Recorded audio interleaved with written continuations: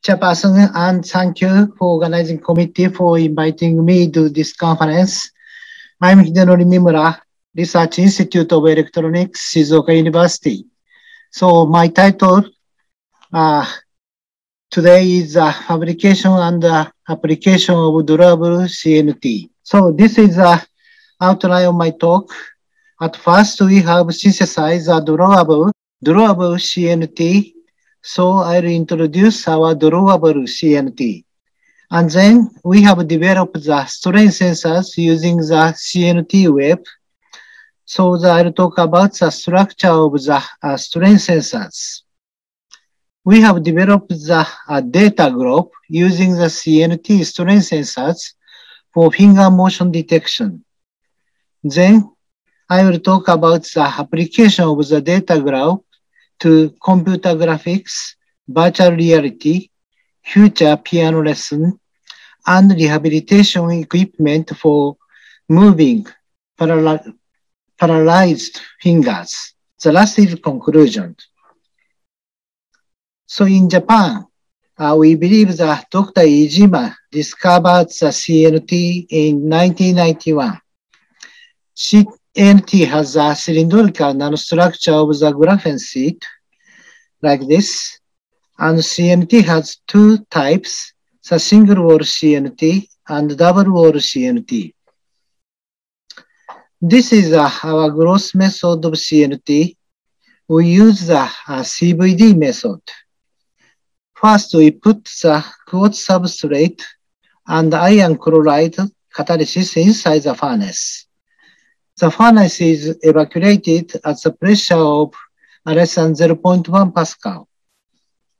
We heat up the furnace to the 820 degree while keeping a vacuum. And then we flow the acetylene gas. Our method is a very simple method.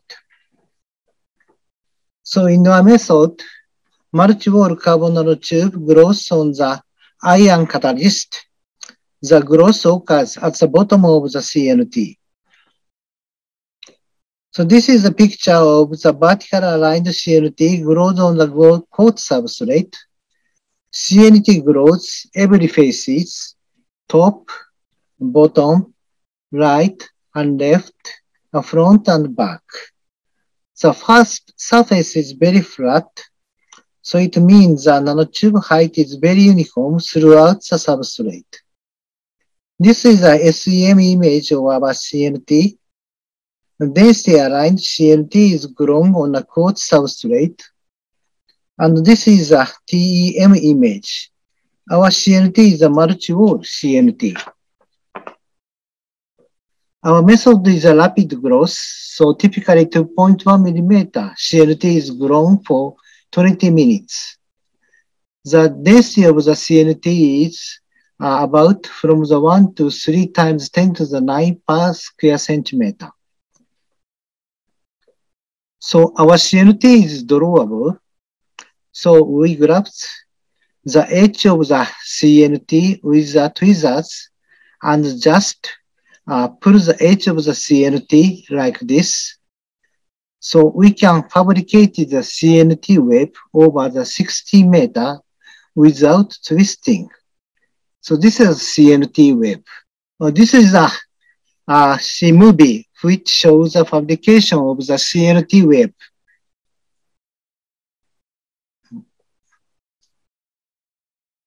Our CNT is constantly drawable.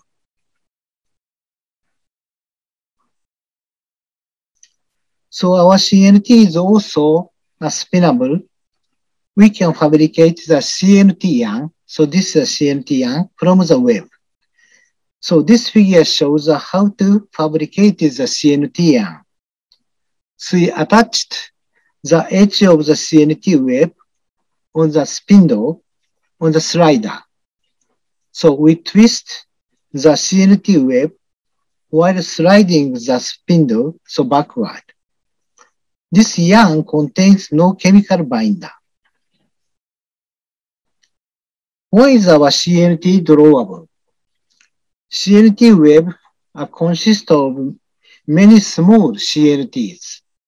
The length of the CNT is less than 2 millimeters. So short CNT fibers are connected end to end by van der Waals force with a small overlap. So this, so this is small overlap. So we can fabricate the various CNT product using our CNT web. We have built up the startup company and we have sold these products as CNT tape, CNT yarns, CNT array, CNT sheet. All products are made of 100% CNT. This is a fabrication method of the CNT sheet. We wind the CNT web, so this CNT web, on the rotating drum and slide the CNT array. This slide shows a A4 size CNT sheet. This is 100% CNT sheet. It contains non-chemical binder and CNT is aligned in this direction. So we fabricate the CNT tapes by cutting the CNT sheet like this.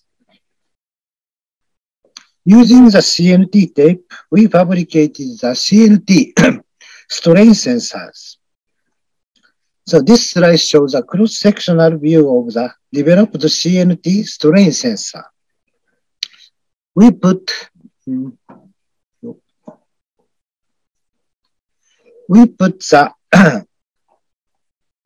aligned CNT tape on a polycarbonate urethane substrate.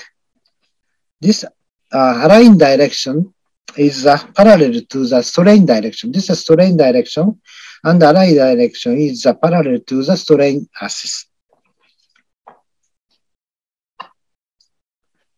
We adhere the CNT tape to the substrate with a PAT electrode and conductive paste.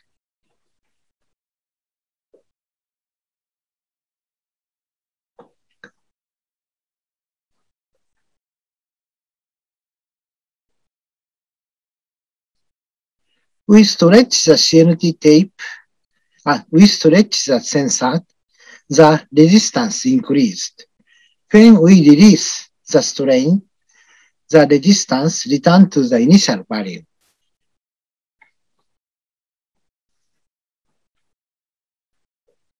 So this slide shows a cyclic strain resistance characteristic of the CNT strain sensor. The resistance is linearly proportional to the applied strain. The higher strain, the higher resistance. These are the optical microscope image of the surface of the strain sensor. When we stretch the strain sensor, the gap appears inside the CNT sheet. This is the reason why the resistance increases when we stretch the sensor. When we release the strain, the gap disappears, and the resistance of the CNT strain sensor returns to the initial value. This slide shows a dynamic strain resistance characteristic of the CNT strain sensor of a frequency of 3 Hz.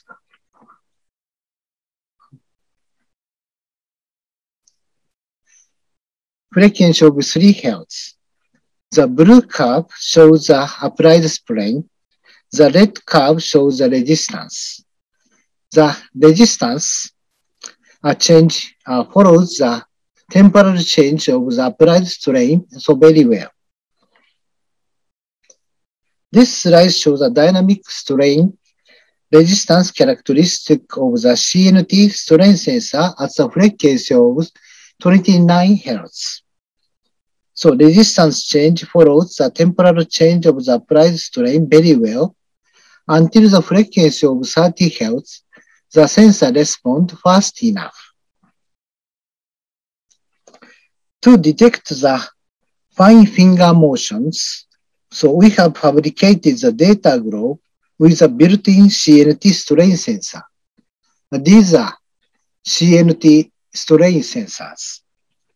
These CNT strain sensors detect the angle of fingers.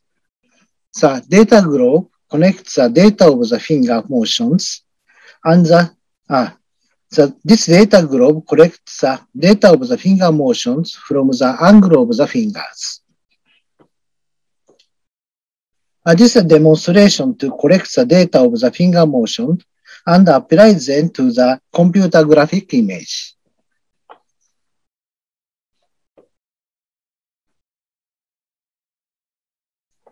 So data globe can collect the data of the fine finger motions, and the computer graphic image almost perfectly reproduce the finger motions.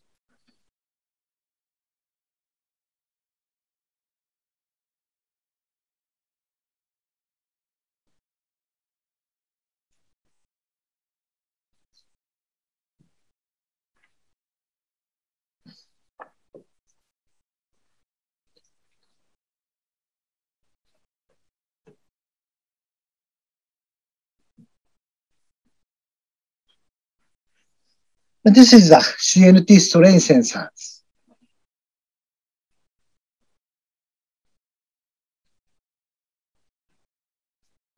Thin and stretchable and light.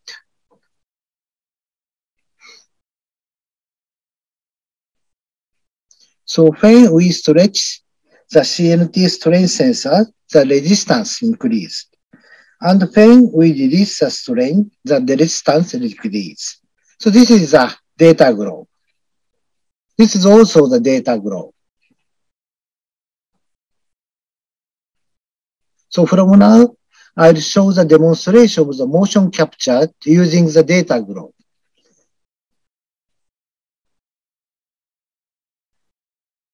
This is the data globe.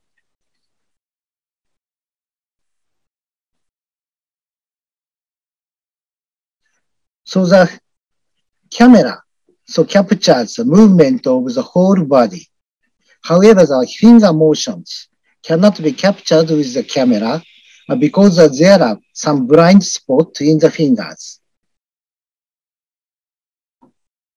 So the data globe captures the finger motions. And this is a demonstration of the virtual reality using the data globe.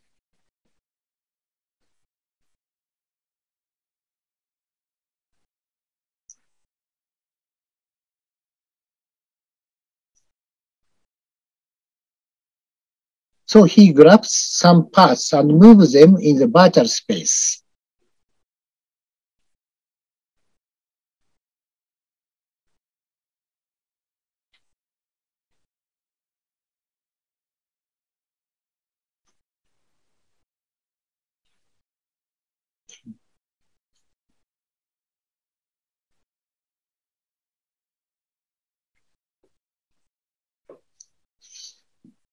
So this slide shows a demonstration of the future piano lesson.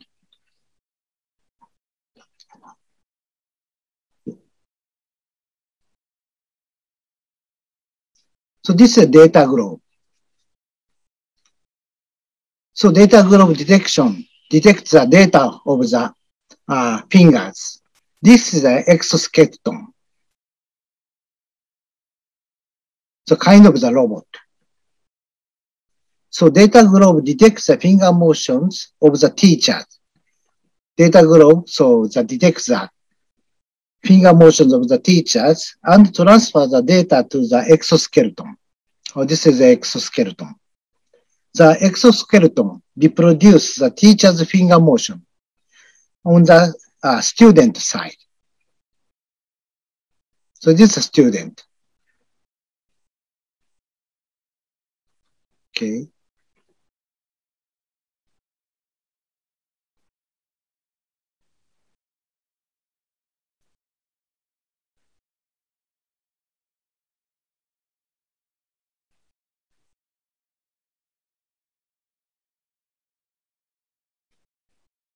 So the student so easily knows so how to play the piano.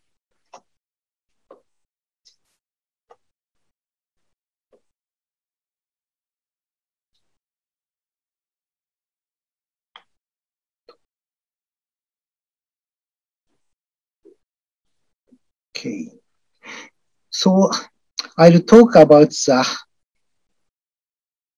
rehabilitation equipment for the moving the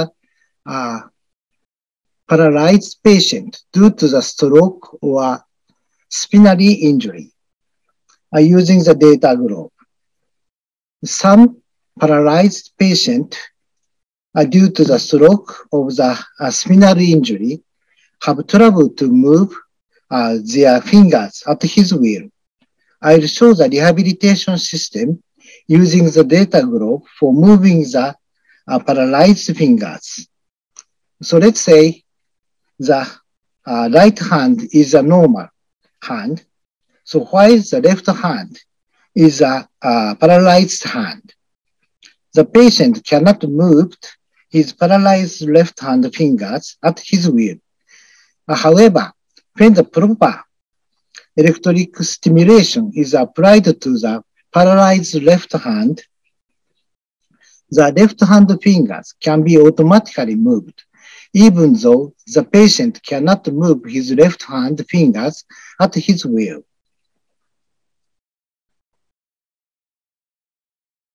Using this property, we have constructed the rehabilitation system for moving the paralyzed fingers.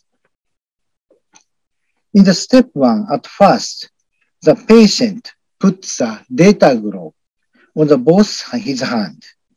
The patient so makes each finger posture from 1 to 5 like this. So with his normal hand, so the right hand so makes the postures like postures. So data globe detected the data. So this data globe so detected the data of the finger postures and registers the data of each finger postures so in the PC. When the posture 1 is the data R1. So when the posture 2 is the data R2. So multi-electrode, 4 times 6 electrodes, which are placed on the inner side of the forearm, so like this. The PC selected 1 active electrode and 1 return electrode out of the 24 electrodes. So there are 552 combinations to choose a pair of active and return electrodes. In the step 2, when current pulse is applied to the active electrode, the paralyzed left hand automatically moves the fingers. So data globe detects the data of the fingers and registers the data of each finger in the PC. So 550 data from L1 to L522 are registered in the PC. Comparing R1 to R5 with L1 to L552, the best combination of active electrode and return electrode is selected for each posture of 1, 2, 3, 4, and 5. For the posture 1, so this combination is selected. For example, this is a return electrode, this is active electrode. Similarly, for the posture 2, so this combination is selected. So this is a return electrode, this is active electrode. For the posture 3 is a active electrode, this is active electrode, this is a return electrode, and this combination is selected. The 4 is like this, and 5 posture is like this. So in step 3, For example, where the normal right hand makes a posture 1.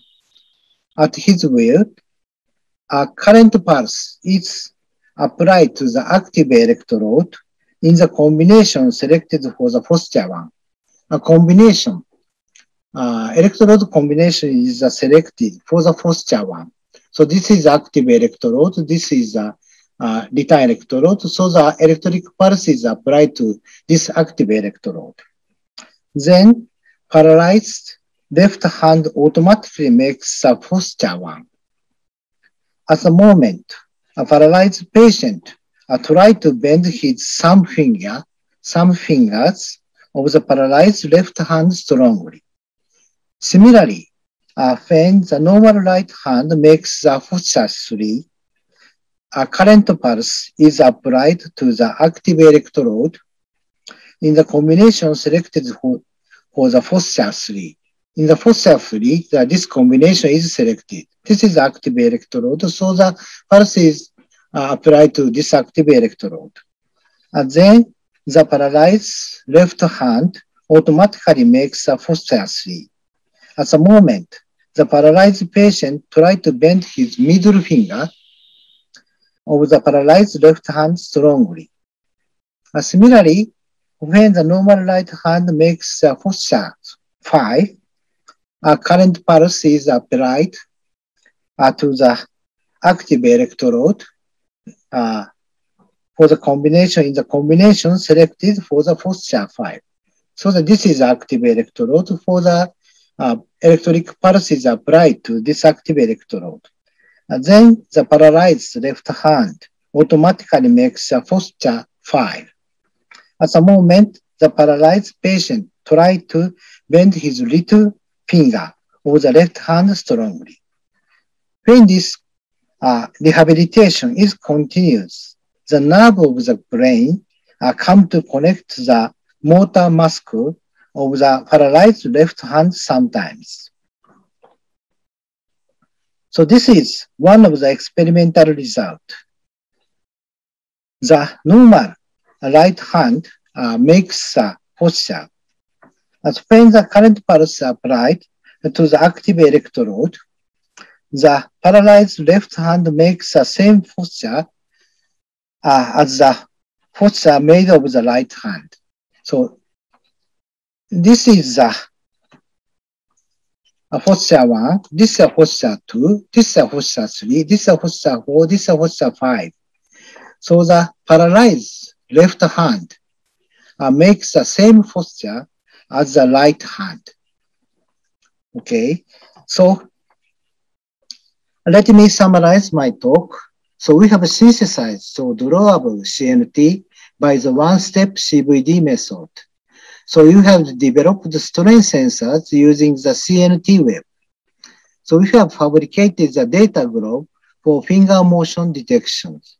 So we have applied the data globe to the several applications such as the computer graphics, virtual reality, future piano lesson, and rehabilitation equipment for the moving the paralyzed fingers. So thank you very much for your kind attention. Thank you very much. Thank you very much, dear Professor Nimura, for your very interesting talk. And so until Professor Tignano will reach his office, I would like to ask the audience if there are any questions to the presentation.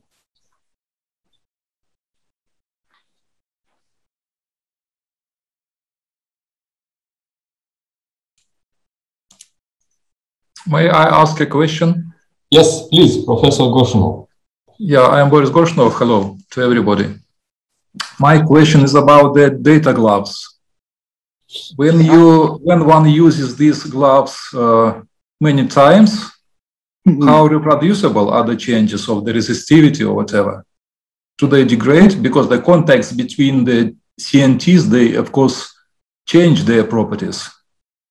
So how yeah, so it's in my case, so our strain sensor is very, very stable. Is a characteristic, is so does not change so much, does not change. So the data group, so I use the data group, it's okay, yeah, almost 1 year. It's so the still, it's the same character, shows the same characteristics. Great, thank you. Yes. Thank you. Are there any other questions?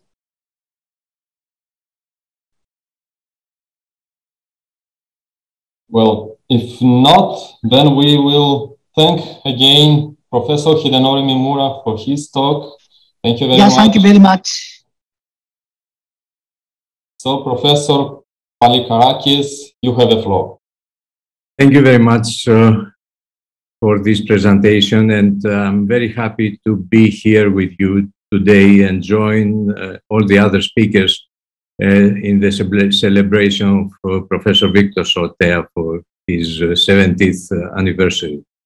I was lucky to have a collaboration with him in a European project, and I know that he is a great man and a fantastic personality that contributed a lot in the field of biomedical engineering and clinical engineering. After this very interesting presentation of Professor Mimura, I will address a completely different subject, and that is the role of clinical engineers in the hospitals.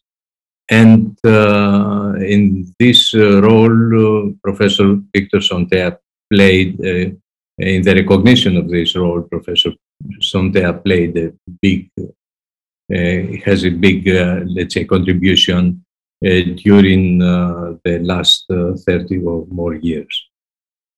I spent a few hours to prepare a video recording of my speech, and although I'm not so happy with the result, you allow me to use this video and then answer to the questions. So I will move to the video now. I think we have some problems, but we will soon be back. Hi, everybody.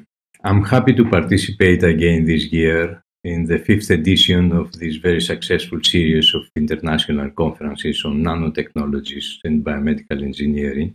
And I would like to thank the organizing committee, and particularly the professors Ion Tigianou and my friend Victor Sotea for this invitation. I'm sad, from the other side, that this conference is not a face-to-face event due to COVID-19, but I hope that in the near future, the next edition will happen as in the past on a face-to-face basis, and we will be happy to enjoy the event.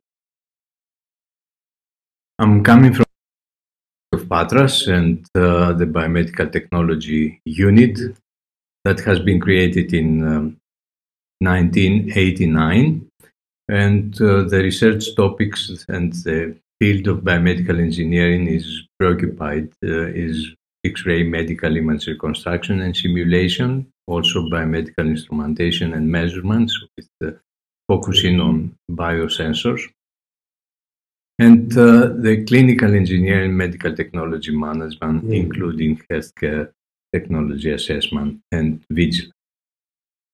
Also, in 1991, we created the Institute of Biomedical Technology as a non-profit organization aiming to support the development of biomedical technology sector in Greece. The main products that we produce are concerning medical device management systems, and particularly now in the 5th edition of such systems is the web praxis. And also we provide services concerning nomenclature, inventory, studies on investment planning for hospitals and regional healthcare systems, acceptance testing, and so on. We have a very long collaboration with WHO, and this has been reinforced during the last 10 years with Adriana Velasquez taking the lead of the medical device sector. And we had also during the economic crisis in Greece during the last 5 years, a very closer collaboration with the Greek office of WHO on several studies on in vitro diagnostics and high-value capital equipment in healthcare in Greece, and specification on some kind of medical device, and such as hip and knee replacement and other implants. And also we organize a workshop and some reports on health technology assessment implementation in Greece. You will all agree that healthcare today is technology driven and team-based. The medical devices that are appearing in an accelerated pace during the last 20 years are the results of research of university labs, of institutes, of independent organizations, and from the activities of WHO. There are also regulatory bodies that they are looking to the legal framework, applying the legal framework for putting medical device on the markets, and the competent authorities and the notified bodies, they are playing a crucial role in this procedure. From the other side, we have the medical device manufacturers and the decision makers of the healthcare systems, that they decide on the use of medical the devices, and finally the devices are used in the hospitals and patients. Speaking about health technologies, we mean any intervention that may be used to promote health, to prevent, diagnose, or treat diseases, or for rehabilitation purposes. This includes pharmaceuticals, devices, procedures, and organizational systems used in healthcare. Medical devices are part of this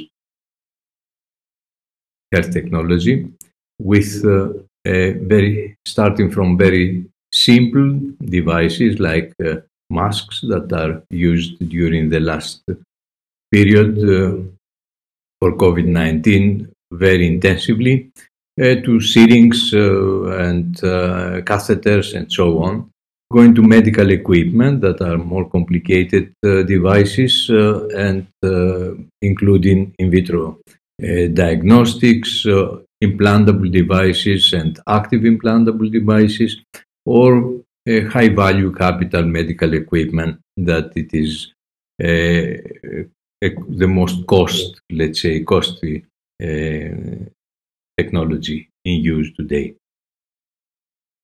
The device industry is a very active sector. Actually, it is estimated that it is beyond the 400 billion euros per year, with more than 500,000, probably 1 million medical technologies registered today.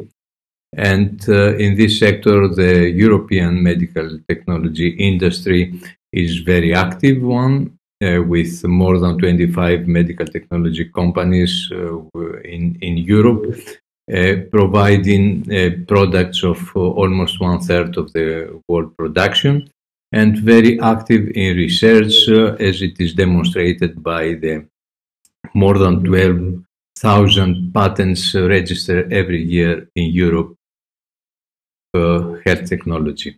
Actually, health technology is the first one in terms of patents deposited today, going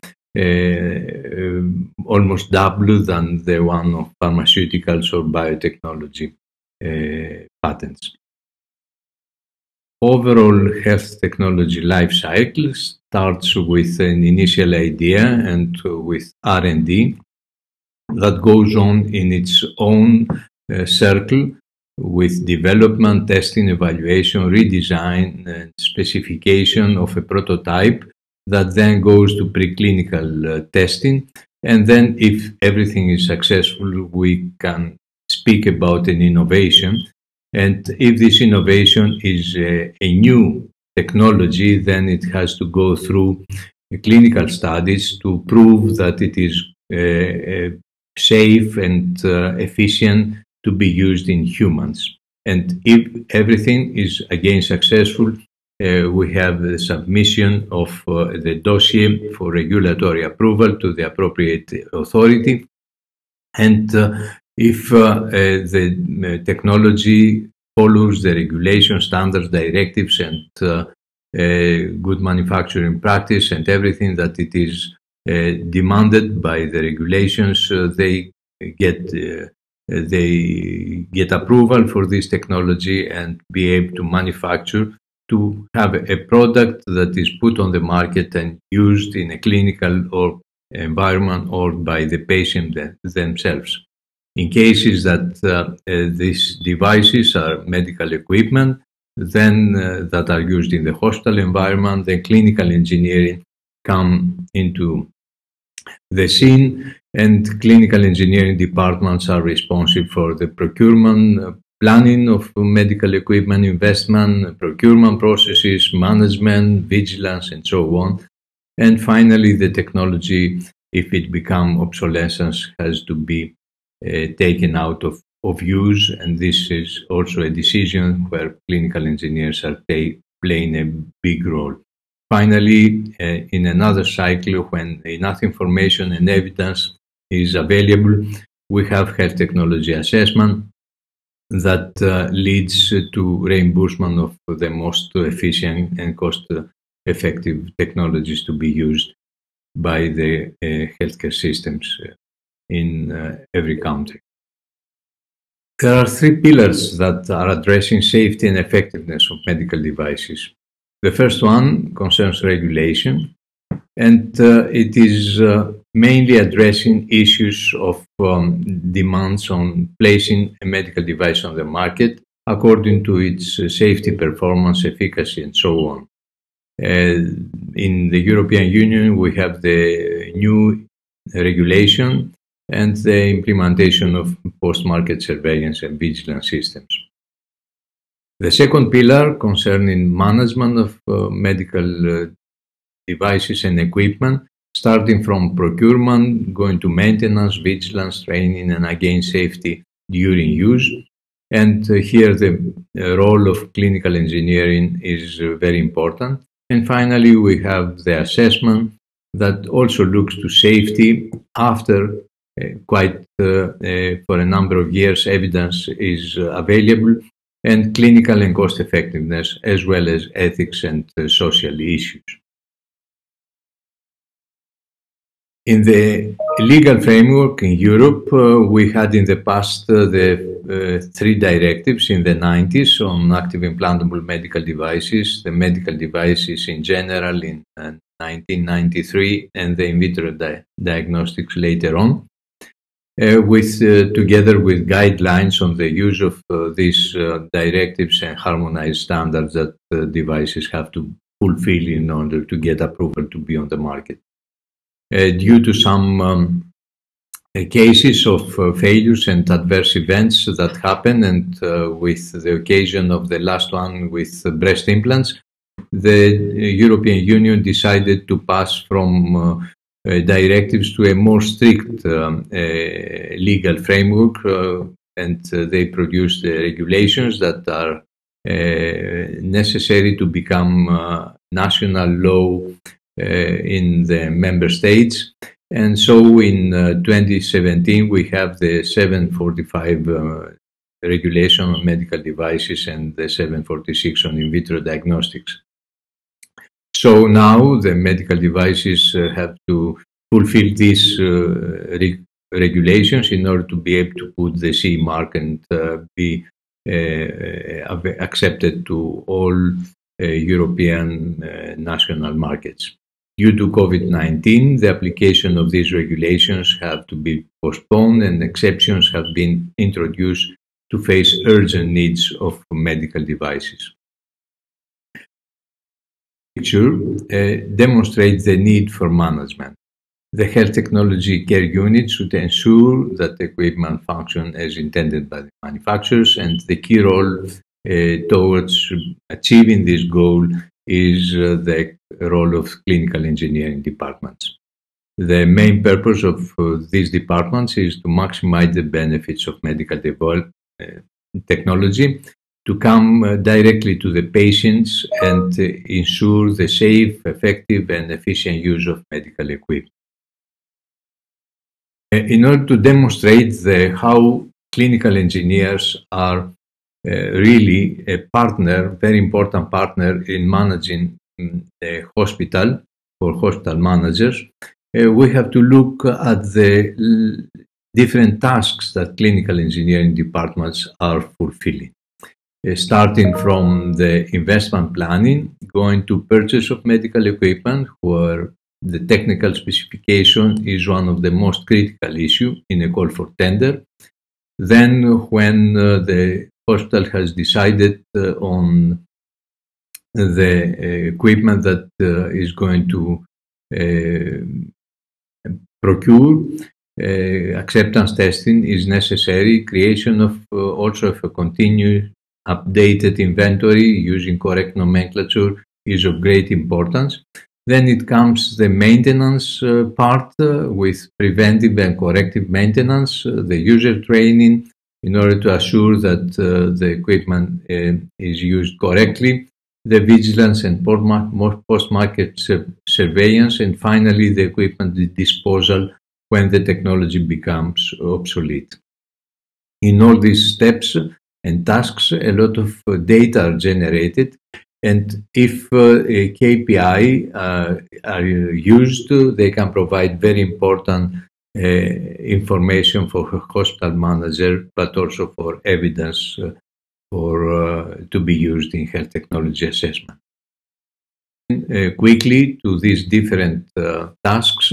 The first one in equipment planning and for acquisition. Clinical engineers are play a very important role in its analysis, technical evaluation, financial evaluation, comparative assessment of medical equipment. Procurement phase, as I said already, the preparation of technical specifications is very important for the call for tender in order to be sure that the hospital acquires what really needs and not something that is much more expensive or less performant, on the contrary, that the one it is necessary for this hospital. I will just use the slides for the complete of my presentation, but I will go quickly through them. Summary. Acceptance testing is also very important because the hospital has to know if it really receives what has been ordered during the contract phase and what is delivered by the manufacturer or the representative. And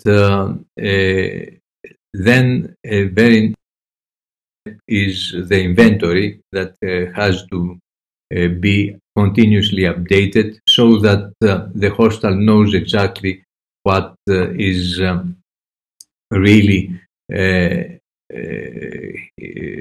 his equipment, let's say, available in the hospital in order to treat correctly the patients in a safe and efficient way. The importance of the inventory became very clear, especially during the pandemic, where the hospitals and the national healthcare systems in general needed to have a clear picture of the available equipment, and especially the crucial one for COVID-19 treatment, in order to estimate the real needs for additional equipment and be able to reallocate them when necessary. Some more details. The need for medical equipment inventory is very important because it provides a real-time and clear view of the available equipment, allows correct strategic planning, knowing the existing equipment and versus the real needs that are necessary. It is the basis for the management of medical equipment and also the basis for vigilant purposes to know if equipment that are recalled by the authorities and the manufacturers are also available in the inventory of the medical devices in the hospital, and take the appropriate steps to take all the necessary actions and correct the devices that are faulty. Preventive maintenance improves the operational conditions and increases the reliability of the equipment, prolongs the useful lifetime, and also prevents serious faults and adverse events. And also, of course, whatever is the equipment, corrective maintenance sometimes comes, and it is necessary in order to repair the equipment and give them again safe to be used by the users. The decision on what is the procedure to follow the corrective maintenance is very critical for many reasons in the hospital, safety reasons, but also cost effectiveness reasons. And I would give you an example on how clinical engineering departments can be very active in this field. Here is a case study on the decision on what type of service contract should be used by hospitals. It's from a hospital in Greece, Soteria Hospital in Greece, and they study alternative ways of having corrective maintenance in their equipment of bronchoscopes and endoscope washers. And the three alternative scenarios were the existence of a contract on a case-to-case basis. So when there is a need of corrective maintenance, to call the representative to correct it, or to have a partial contract so that preventive maintenance is included, but not corrective maintenance. Corrective maintenance is also on call, and have also at the end the most full maintenance contract, including spare parts and rules for limited downtime available. Apply these three different systems in 5 units like this for a period of 4 years. They had groups of 5 units in each category, and they estimated the costs. They found out that during the first 2 scenarios, the total days out were more than 1,000 for the 5 days per year for the 5 equipment. So 50%, more than 50% of the equipment were out of use during this period due to corrective and preventive maintenance procedures on call. And the third scenario has really almost zero downtime. And this is compared to the cost of the different scenarios. This is the interesting scenario that could be used. Why? Because in fact, in spite of the expenses that they were almost double compared to the first scenario of case-to-case call, the net income from the possibility to use to take the full benefit of these devices were more than or almost 3 million euros with the days off of 0 days off that they had.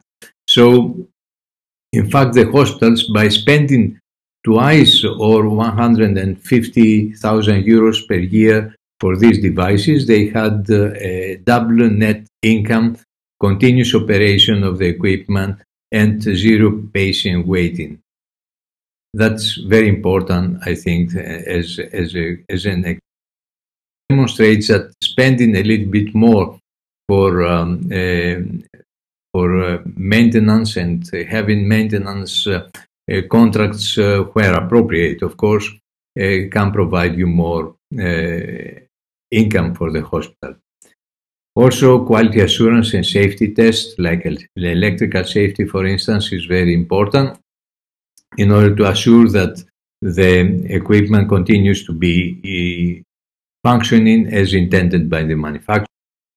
And user training is another very important factor that clinical engineers are playing an important role, because clinical engineers, knowing very well the devices, they can also play a role of, let's say, coaches for the users to correctly use the devices. And as it was acknowledged by the European Commission, it was estimated that about 10% of patients admitted in a hospital were exposed to adverse events.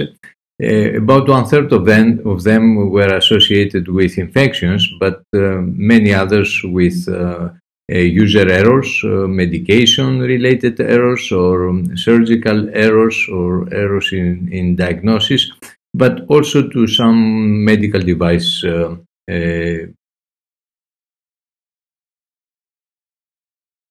So risk management and vigilance is also an important task for biomedical engineers in the hospital environment. And if we want to see what type of adverse events could happen in the hospital environment, as I said already, medication is in the clinical process is one of the most important, but also failures of medical devices is also one of the reasons. And this is because even the best designed products could potentially fail in the clinical practice and produce or cause serious problems to patients or even the users and the clinical staff. The purpose of a vigilance system has been acknowledged from the European Union and most of the developed countries, and their systems that have been put in place in order to avoid at least the repetition, the same type of adverse events to happen again. And this system in Europe includes the competent authorities, the manufacturers and the users, and there are two reporting systems, the user reporting system from the users to the competent authority when a failure of a medical device is on the basis of an adverse event that caused serious problems or death of a patient. And also from the users, the information goes through the post-market surveillance to the manufacturers. Finally, the competent authorities and the manufacturers are collaborating together to analyze and investigate the case of medical device failure and the adverse event in order to decide whether or not the medical equipment has or device has to be recalled and take the necessary steps in order to avoid the repetition of such an adverse event in the future. Finally, coming to the equipment disposal, this could happen due to changes in standards or the technology, probably a new technology that is more cost effective and more safe and efficient will impose the change and the replacement of an existing technology, or other factors like safety or problems with cost of frequent and expensive repairs could lead to replacement of a technology. And the critical decision should be evidence-based, and information coming from the clinical engineering department and management systems is the most critical one in taking such decisions from the hospital. Just to complete this picture, it is necessary today for the departments of clinical engineering to use computerized maintenance management systems in order to be able to manage all this information that it is available and data, and retrieve this data in such a way that critical. Finally, before ending my presentation, just a few words on health technology assessment. That is a multidisciplinary process summarizing information about medical, social, technological, economic, and ethical issues related to the use of health technology in an unbiased, transparent, and robust. So, as a tool, health technology assessment provides information and evidence on technical characteristics, and here the role of clinical engineering is very important. Comparative clinical effectiveness, comparative cost effectiveness between technologies, health delivery organizational aspects, but also legal aspects and social and ethical implication of a technology. I hope that finishing my presentation, that clinical engineering departments have a key role in cost-effective and evidence-based overall management of medical equipment, and also in reducing adverse incidents through safety testing and the implementation of a reliable medical devices vigilance system. So I repeat the title of my presentation: Clinical Engineering provides an invaluable contribution in modern hospital management. Thank you very much for listening to me, and I hope next it will be in a face-to-face basis. Thank you again.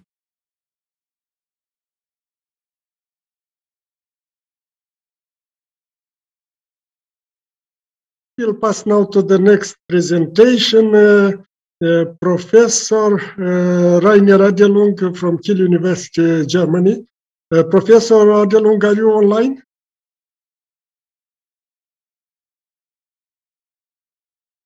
Yes, I'm here. Thank you. Yeah, please, you have the floor. Yeah, thank you very much for this invitation, and I'm very sad not to be there in Chisinau. I would congratulate Professor Shonta and express my thanks to this long collaboration. If I'm not mistaken, I think I'm also since 2011 continuously on all this nice ICNBME conferences, which brings together nanotechnology and biomedical engineering. So yeah, thank you very much. And yeah, in order to save time, I think I start now right away. Well, the title is yeah, about negligible mass of graphene, which is applied for repeatable air explosions and instant sterilization. So something between nanotechnology and biomedical engineering. Well, yeah, here a very brief outline. So first, it's about how to build an aero material, which is the basis of this explosions, and would like to talk a little bit about the unique properties of aero materials. And then I would like to come to the properties and applications of materials which have almost no heat capacity. So where I'm coming from is Kiel. Kiel is in the north of Germany. So we are located here close to this shipyard, which is manufacturing, for example, fuel cell driven submarines. I'm very sad, as I said, that I cannot make the way here from Kiel to Chisinau, but now you have also an idea where at the Baltic Sea Kiel is located. Well, What is the basis of these aero materials I will talk about? The basis is the material zinc oxide, which you can see as a ceramics, as a 2,6 semiconductor. So it is shown here how the atomic structure is. So you have layers of zinc and layers of oxygen arranged in a versite structure. It's a wide band gap semiconductor. I do not want to repeat all these properties. However, it's also considered as a biomaterial, which might be interesting in this conference as well. And you can utilize this as a nanomaterial very well, because shaping it in various forms is easy with the zinc oxide. This is because if you're growing zinc oxide, then these C-axis you see here in this crystal structure is growing very rapidly. As soon as you form a layer of zinc, immediately oxygen, if it's around, will settle down on that due to the high polarity, and then zinc comes and so on. So it basically shoots out in the C-axis. And if we do similar, like Professor Mimura was showing very nicely in his talk, the catalyst particles of gold can be, for example, placed on a zinc grain. If you heat the whole thing in an oven, then you get the growth, in this case, not of carbon, but of zinc. And you can see here that this zinc grows in very thin wire types of structures. They're single crystalline, but due to the nanoscale, they're very flexible because they're very thin. So like glass fibers, which you can easily bend. And we employed this method since now over 10 years, so approximately 15 years, to grow various structures, mainly structures where you have tetrapods. So like this structure you see here in the camera in this model, forming then materials which grow together on the macroscopic size. You see here, it's, for example, scale of 100 micrometers, 0.1 millimeters, and it forms a three-dimensional construct out of these tetrapods. If we zoom in, and depending on the growth conditions, these tetrapods, where here these arm diameters are starting from micrometers going all the way down to the nanoscales, are interconnecting the individual tetrapods and give it a very flexible network. So this diameter is 50 to 100 nanometers, for example. However, even though we do research on that for now almost 15 years, still it's of high interest, and we can use these fascinating properties of the material quite a lot. So from last year cover stories, there's a nice mixture between nanotechnology and biomedical applications. So for example, as this year a story came out where we use these tetrapods in wound patches for antiseptic properties and for targeted protein relief. However, today I would like to talk more about the physical properties which can be applied for healthcare as well as they're now just published in the current cover story of Materials Today issue. So behind that zinc oxide is Yogendra Kumar Mishra. He's now professor in Denmark, but he was over 10 years performing his habilitation in my group here in Kiel. So if you're interested in zinc oxide and the properties, I can recommend his review article from 2018 about tetrapodal zinc oxide. However, how is the growth occurring? So you can see here a view in the oven, how we grow this zinc oxide networks, these tetrapodal networks. It's fairly simple. You have inside here a crucible where you put in some zinc grains plus a polymer which you can just decompose. Could be any polymer which is attracted to oxygen and burns at the same time. So we call it sacrificial polymer. This is controlling the oxygen depletion inside of the oven. And then at the same time, the zinc is molten, evaporated, and can participate. And if you look the oven, depending on the growth conditions, you get even larger crystals or smaller crystals, these tetrapodal layers. On the large scale, our startup company Firestone is working on that. As you can see, here's a ruler sticking in this material. It's really mass producible. So in order to give a kind of more distinct shape and control the properties, you can take this tetrapodal powder, which is loosely held together. You can compress it a little bit. And in this way, you can make templates for sintering it in various shapes. So after the sintering, you see that also some tetrapod arms are here sintered together as interconnects. And in this way, you can have a lot of different shapes, for example, ring shape or some rods, for example, for tensile tests and so on. So you're very flexible in dealing with this material. However, for this talk, this material is again only a sacrificial template. So if you take the structure and if you would look inside, you would see all these tetrapods on the microscale. And it's almost 10 years ago when we were working with Professor Karl Schulte from the Technical University of Hamburg together and Matthias Mecklenburg. They have found a process where similar like carbon nanotube grows, you can grow graphite structure on this zinc oxide in a CVD reactor.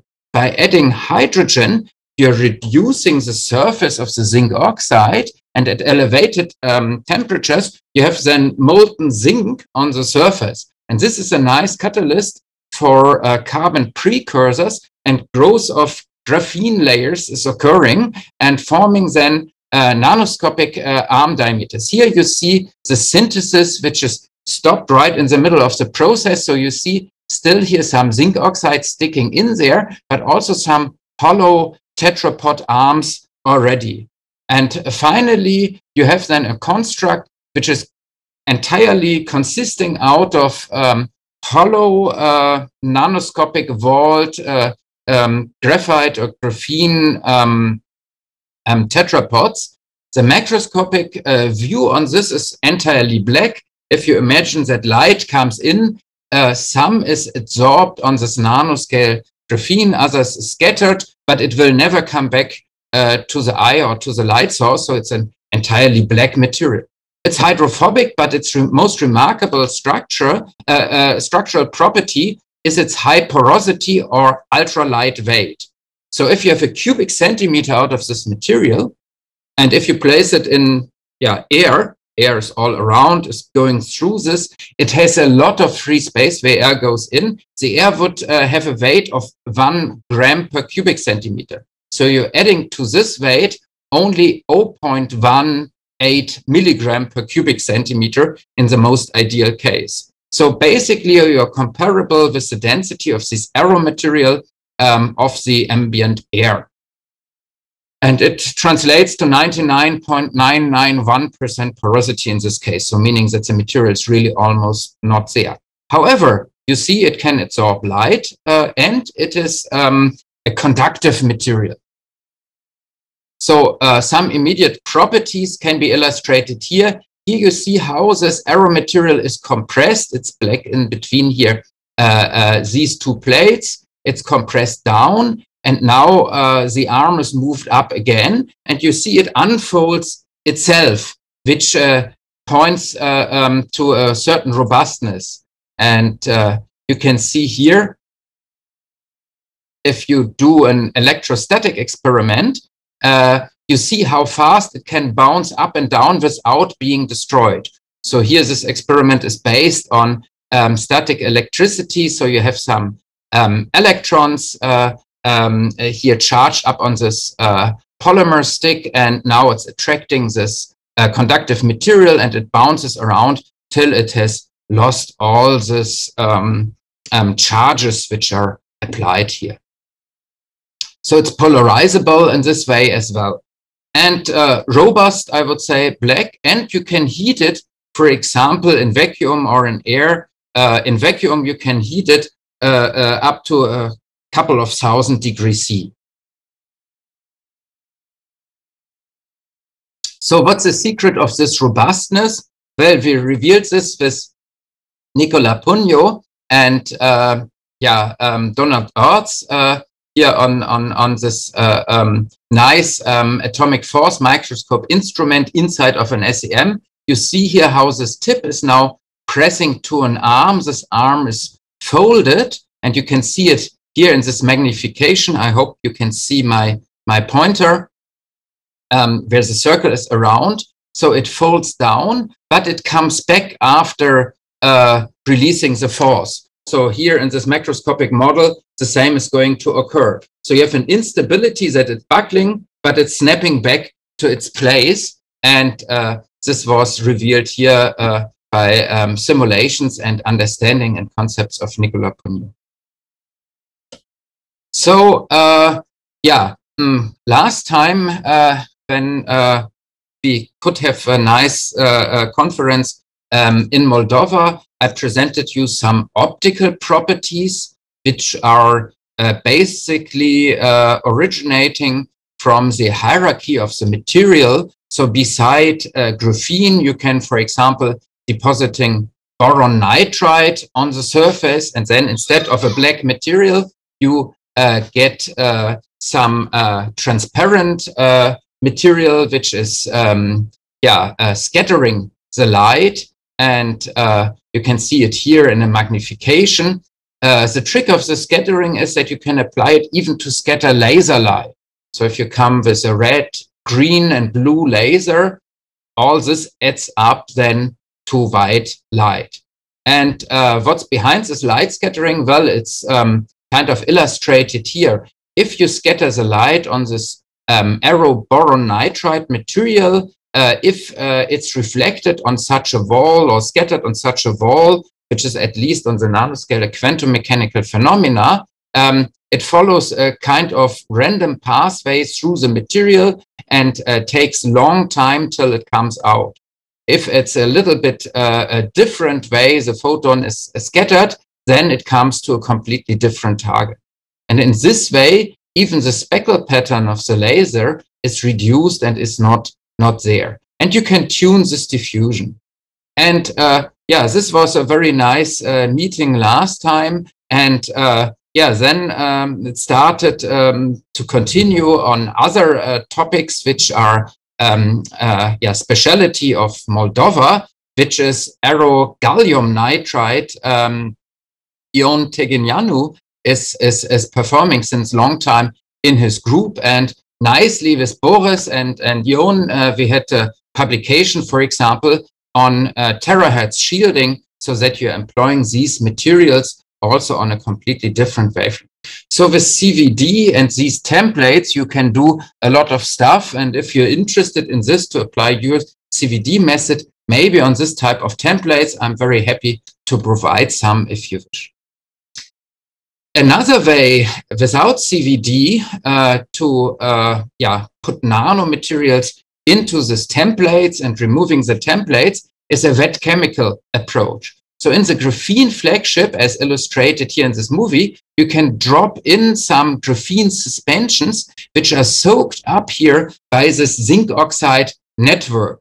And this graphene nicely folds around the individual tetrapods. And if you're etching away the tetrapods at the end, you're ending up again with a network of tetrapods interconnecting, and extreme thin graphene walls of these tetrapods are resembled by the graphene. And you can see it here by removing one arm, that it's hollow inside, and you have a very nanoscopic wall thickness, while the arm diameters is something like between 2 and 3 nanometers. So, and what's remarkable about this? Well, we have very low weight, and this means that we have very low heat capacity. I can use this maybe as a board just to illustrate it. The heat energy you're adding, delta Q, is related to the temperature. So we have the heat capacity times delta T. Oops, sorry. I'm drawing here with a mouse, so this is a T. Basically, it's proportional. And this heat capacity is based on the specific heat capacity times the mass of the material. So the specific heat capacity is, of course, a constant. And the mass is extremely lightweight, meaning that if you're adding a little energy, the temperature goes up dramatically, because if you see then that delta T, cancel again, delta T, oops, delta T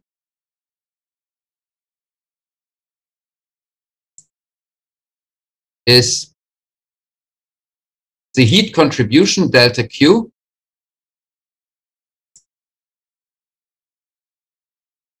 divided by specific heat capacity times the mass of the material.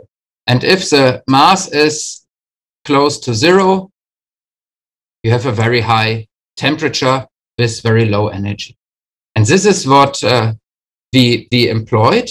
And the first hints that this could work were in a collaboration with Jörn Schäfer from the ENP in Greifswald. I was telling him, well, our material is almost perfect black body. And then he said, okay, if this is the case, that's fine, because then we can have here a plasma torch and we can have the aerographite and go on with the infrared camera and see a mirror image of this torch here in the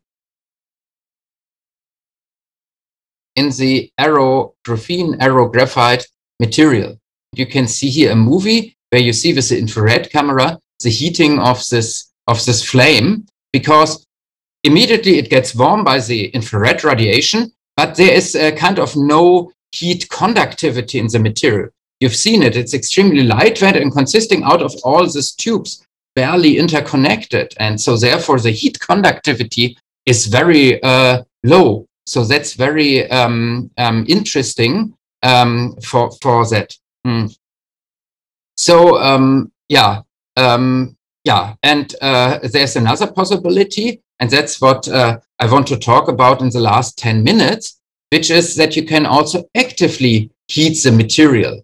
So this is basically done by Dr. Schütt and Dr. Rasch. They're the first authors of this currently published materials today paper. And it's basically, as you see here, I hope you can see my pointer. On the left, you put some power to this network. Inside these blue dots should be, for example, the nitrogen molecules from the ambient atmosphere being inside of this aero material.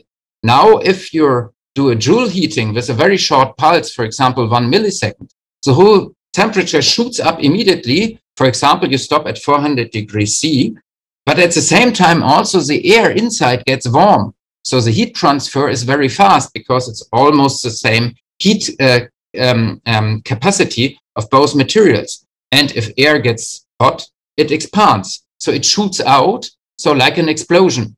And it's immediately cooling. So even in a couple of 100 milliseconds, it's cooled down to 20 degrees C later on.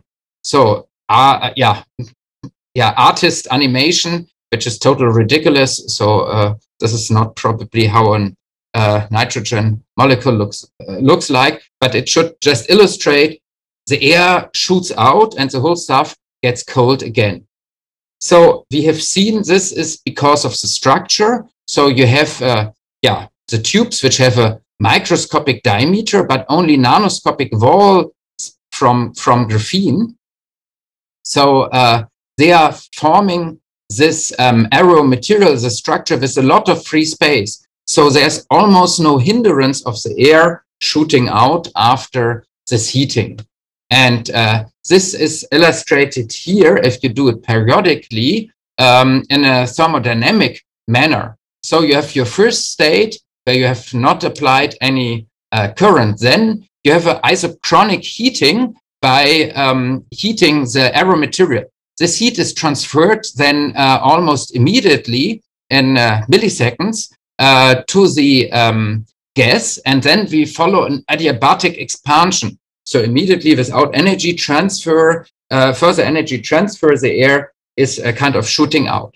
And then if you switch off your power, then the whole thing gets cooled down and you get to the initial state again. You can see here these power pulses, and this, at the same time with a heat infrared sensor, see how the temperature shoots up within milliseconds, and a couple of 100 milliseconds it takes to cool down again in a periodic manner. And that works for quite a while. So here you see cycle 1, here you see cycle 100,000. There's almost no change. So this explosion, air explosion, can be done in a continuous manner. So you see here's a number of cycles, and you see the maximum temperature. It even gets a little bit better because maybe you're inside burning away some material and it gets slightly more lightweight, and in this way it gets to higher temperature. So this is in this case reduced graphene oxide, but you can do it with all kinds of materials, even with carbon nanotubes, which you can fold around the table. Okay, so here's a detailed examination. Why is it working with this type of aero materials and not, for example, with aerogels? Well, the aerogel is too tight. It has too much smaller structures, and it has not this free volume, this large free volume. So that is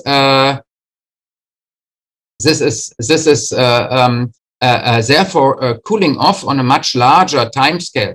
So almost the cooling time constant is a factor of 10 higher, as well as the heating time constant.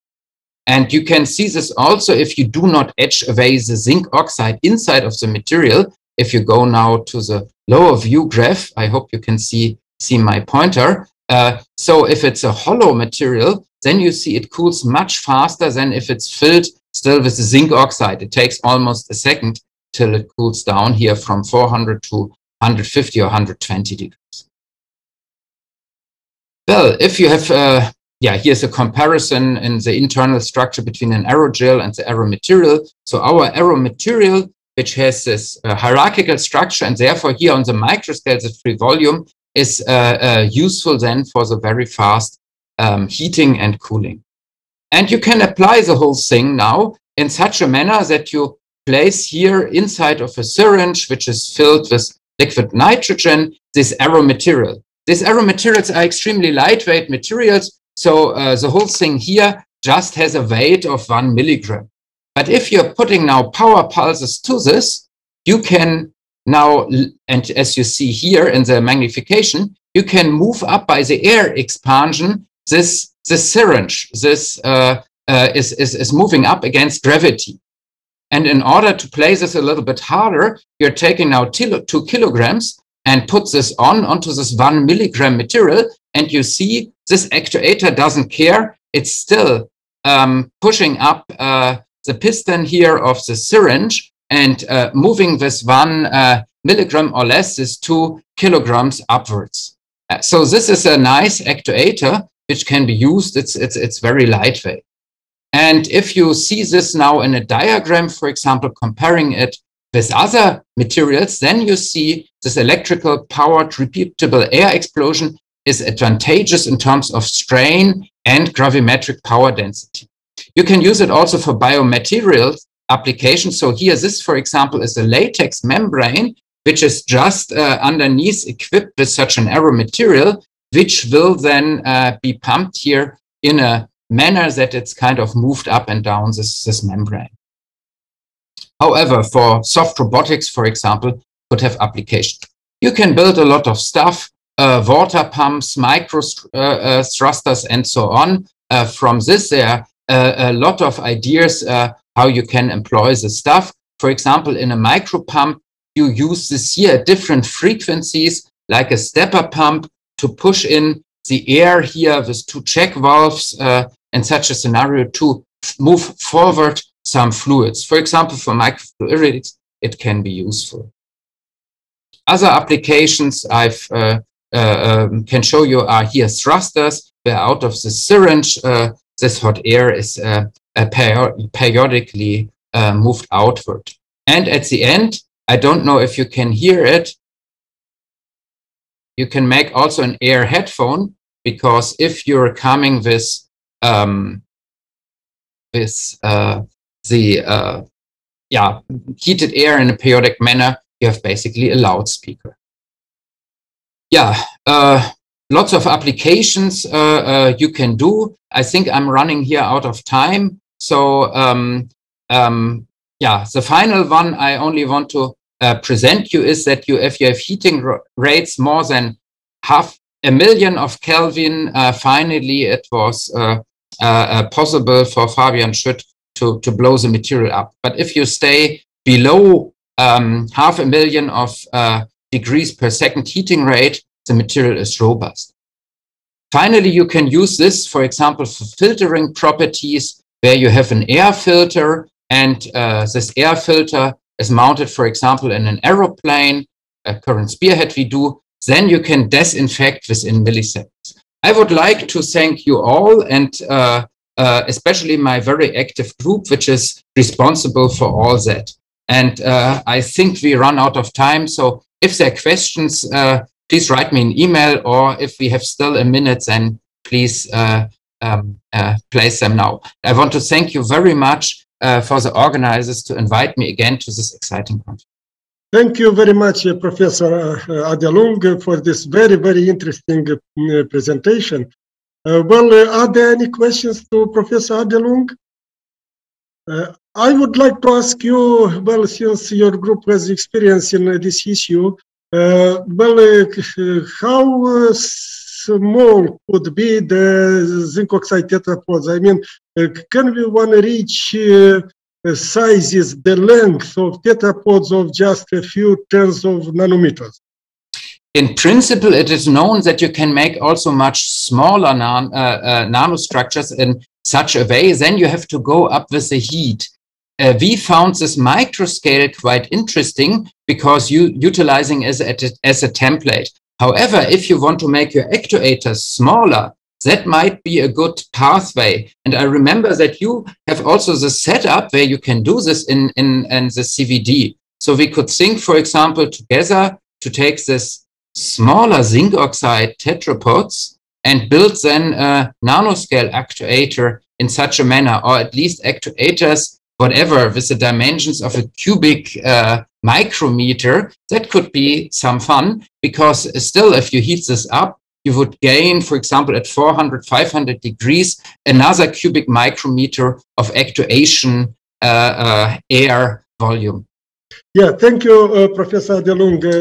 And I hope that we will meet soon in real space.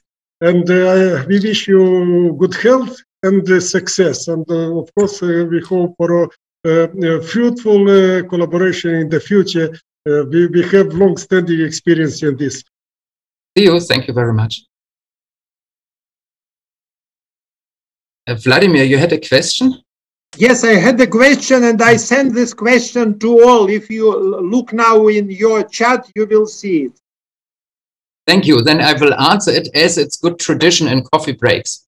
Yes, great. And I have also some coffee. Cheers. Great, great. Thank you. Enjoy it.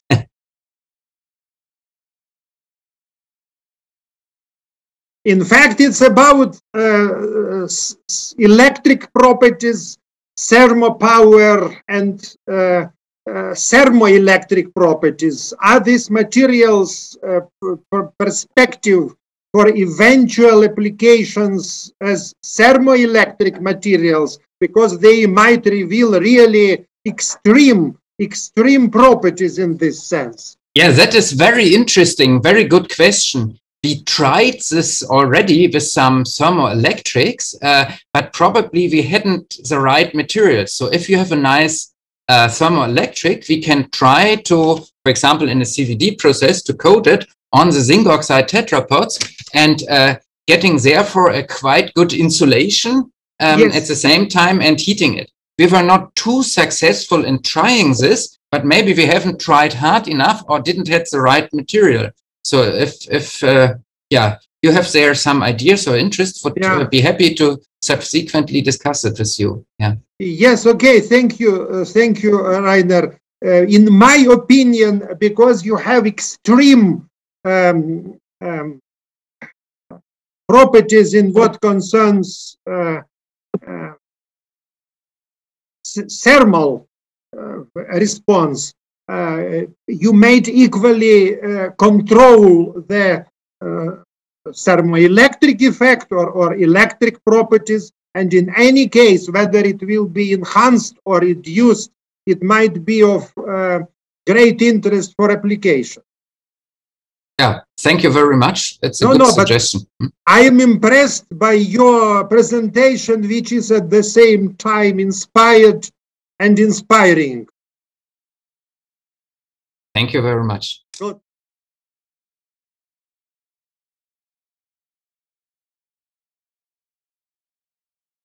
Enjoy, please, the following reports. And the first talk will be given by academician Ion Tighineanu with the title, The Route from Microelectronics via Nanotechnology to Biomedicine, a multidisciplinary approach. Please, you have the floor. Yeah, thank you, Professor Ursaki. I will tell today about the development of microelectronics in the Republic of Moldova, and especially the Technical University of Moldova. Our research fields broadened, and via nanotechnology, now we deal also with biomedicine. So the idea to tell about these issues is related also with the fact that today we celebrated the 70th anniversary of Professor Shontea, who played a major role in all this development.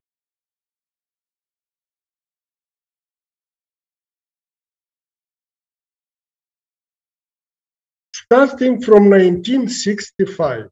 Actually, the Technical University of Moldova was founded in 1964, and in 1965, the Technical University research in the field of microelectronics, materials, and semiconductor devices started at the chair of industrial electronics. It was at that time the Department of Electrophysics. So the first rector of the Technical University, at that time Polytechnical Institute, Professor Academician Sergiu Rădăuțan, and also the head of the chair of Industrial Electronics, Professor Vitali Târziu, and Professor Teodor Șișeanu, who returned, came back from St. Petersburg, at that time Leningrad, and they were actually the first researchers with scientific degrees who promoted the field of microelectronics. The specialty of semiconductor devices was founded by the first rector Sergiu Rădăuțan in 1965, and the chair of Industrial Electronics, headed at that time by the vice rector, Professor Vitali Târziu. In 1968, the chair of the physics of materials and semiconductor devices was created. It was headed by Dr. Molodea. You see here three persons that contributed a lot to the development of education and research in the fields of microelectronics and semiconductor devices. So here, Professor Târziu, Professor Șișeanu, and Professor Shontea. Professor Târziu headed the chair from 73 to 80, Professor Șișeanu from 1980 to 2004, and Professor Shontea from 2004 until 2020. And we collaborated during this time very close. Research directions and laboratories. The following research directions have been established in 1965. Growth and investigation of thin films of semiconductor materials, physics, technology, and devices on the basis of 3-5 semiconductors. Gallium arsenide, gallium phosphide, indium arsenide, and so on. The following research laboratories have been created: Laboratory for Study of Semiconductor Thin Films and the Laboratory for the Study of Microelectronic Devices. You see a picture from one of the first scientific seminars. Of course, my colleagues from the Republic of Moldova recognize many researchers here. Some of them are already not Magas passed away. So it was the end of 60s, beginning of 70s. And at the beginning of 70s, there was a visit of Nobel Prize laureates to Chisinau, professors, academicians, Basov and Prokhorov. And I would like to note that you can see them here. Basov, Nikolai Basov and Alexander Prokhorov. At that time, they already have won the Nobel Prize in Physics for the discovery, invention of the first laser. Here you see Professor Academician Radouțan, the first rector of the Technical University. And I would like to note that due to such visits, many young researchers have got the possibility to go to important research centers in the former USSR for PhD studies. You see some examples, Professor Trofim, Nicolitsa, Negrescu, Nisteriuc at Yofi Institute in St. Petersburg, at that time Leningrad, Dr. Melnik at the Safir Research Institute in Moscow. Many students have been sent for training at research centers in St. Petersburg, Moscow, Leningrad, Voronezh, Tallinn, Riga, etc. So a lot of research projects have been realized up to 1990. So you see here 19 scientific projects and contracts with industrial agents have been implemented during the period from 1967 to 1990. So 5 international projects and 4 national projects from 1994 to 2009, headed by Professor Chisinau, and with the participation of Professor Shonte, 7 international and national projects have been realized afterwards. Well, I will tell also about the conferences organized during this time. From 1965 to 1974, 10 editions of the Scientific Technical Conference of the Chisinau Polytechnical Institute were organized. In 1969, the Republican Workshop on Planning Experiments in Material Science. In 1979, World Union Conference on Ternary Semiconductors and Their Applications, organizer Academician Radouțan. In 1982, World Union Workshop on Implementing Indium Phosphide in Semiconductor Electronics, also Academician Radouțan organizer. From 1982 to 1996, 4 editions of the World Union Conference on Reliability and Degradation of Semiconductor Devices, Professor Chisinau organizer. And in 1988, World Union Conference on Physics of Semiconductors, organized by academician Joris Alfiorov. I was the scientific secretary of that conference. It was my first experience in selecting papers for the conference using electronic voting. In 1989, the 14th World Union Conference on Acousto-Electronics and Physical Acoustics of Solid State. And in 1990, the 8th International Conference on Ternary and Multinary Compounds was organized in Chisinau. The main organizer, academician Professor Sergiu Radouțan. In my opinion, this was the first really international conference with many delegations from abroad. There were excellent experts from many countries, including the United States, France, Great Britain, also from Japan, a big delegation from South Korea, and so on and so on. You know that afterwards the US collapsed, and of course we started the transition period. Well, before 1990, around 100 institutes and plants working in Moldova. Of course, many of them at that time were involved in military programs. Afterwards, we looked for new opportunities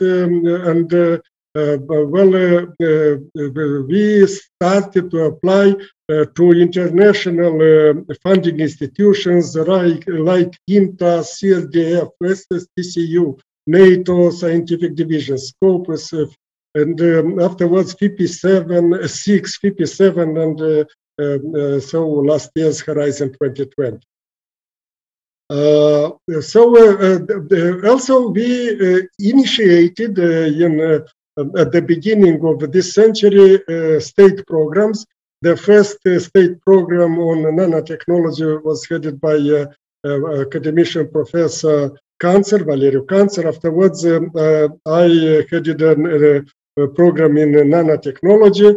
And of course, the idea at that time was to create capacities here in Moldova in this field. Conferences that have been organized at the Technical University of Moldova from 1992 to 2017, 9 editions of the International Conference on Microelectronics and Computer Science. You see some pictures from different conferences organized, and Professor Shonta mentioned these conferences this morning. You see pictures from one of these conferences organized in 2002. I just would like to note that at that time I was vice rector at the Technical University, and we started a very close and fruitful collaboration with Professor Shonta. And this conference we organized together, and we opened many new bridges of collaboration. Here you see professors from many countries and actually many universities, research centers. Here, Professor Hartnagel, you can see here. Professor Helmut Fjoll from Kiel University. Nowadays, the research in this field at Kiel University continues. Professor Rainer Adelung. You see here many researchers.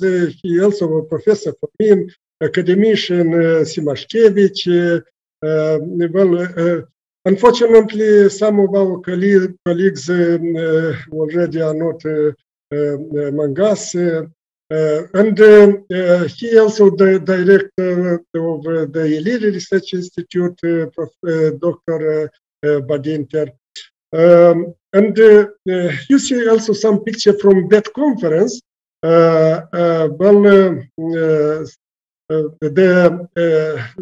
This conference was actually the starting point of many events that we organized in close collaboration, and we succeeded to attract many researchers from many countries of the world. From 2006 till 2018, the 6 editions of another conference of the Technical University, International Conference on Telecommunications, Electronics and Informatics. Professors from the faculty of electronics and telecommunications, they were very active, and I would like to note that in parallel, sometime we had 2 conferences on microelectronics and computer science, and on telecommunication, electronics and informatics. With the time, we had a discussion, and the idea was to join some conferences because Moldova is small. And you see here information that the International Conference of Microelectronics and Computer Science and on telecommunication, electronics and informatics joined, and they continued as International Conference on Electronics, Communication and Computing. And just a few weeks ago, an edition of this conference was organized very successfully by two departments of the Technical University, and Professor Dumitru Ciorba was this morning with us at the opening session, and we thanked him for organization of the edition from 2021. So a conference that is important and visible on the international level is International Conference on Material Science and Condensed Matter Physics, initiated in 2000 by academician Professor Valeriu Canțer and academician Professor Leonid Kuliuk. So this year the conference was cancelled, and actually not cancelled but postponed, and Professor Kuliuk told that so they are doing their best to organize this conference in September next year. Well, and we now are in the year of 2011, and I would like to note that by that time we already undertook many initiatives related to education in the field of nanotechnologies. We had an important project at the Technical University, Moldova, and this project allowed us to organize training of many students from the Technical University, and not only from the Technical University, because the efforts were actually at the national level in the field of nanotechnology. And in July, at the beginning of July 2011, we organized the first international conference on nanotechnology and biomedical engineering. So you see that at the Technical University, we had specialties on microelectronics and nanotechnologies, and also due to the efforts of Professor Șonte, the specialty of biomedical engineering. And of course, it was the right time to start serious research at the intersection of nanotechnologies and biomedical engineering. The conference in 2011 was a success. We had experts from many countries of the world. This morning I mentioned this, and so with the time we organized several editions. This is the fifth edition. Professor Șonte from 1987 2004 to 2004 was the dean of the faculty. From 2004 to 2020, head of the Department of Microelectronics and Biomedical Engineering. From 2008, he is the director of the International Center for Microelectronics, System Engineering and Biomedical Devices. And at the beginning of this century, I was vice rector of the Technical University. And in 2001, after I returned back from the University of Michigan in the United States, I created at the university the National Center for Material Study and Testing, and we started to organize many events together. Here you see the creation of the National Center dealing with nanotechnologies and nanomaterials. This was actually a very dynamic time, because you know that at the beginning of the century, the new nanotechnology initiative was funded in the United States, so launched by President Clinton. Actually, at that time, I was in the United States, and I came back to Moldova with the idea and initiated the creation of the National Center for Material Study and Testing.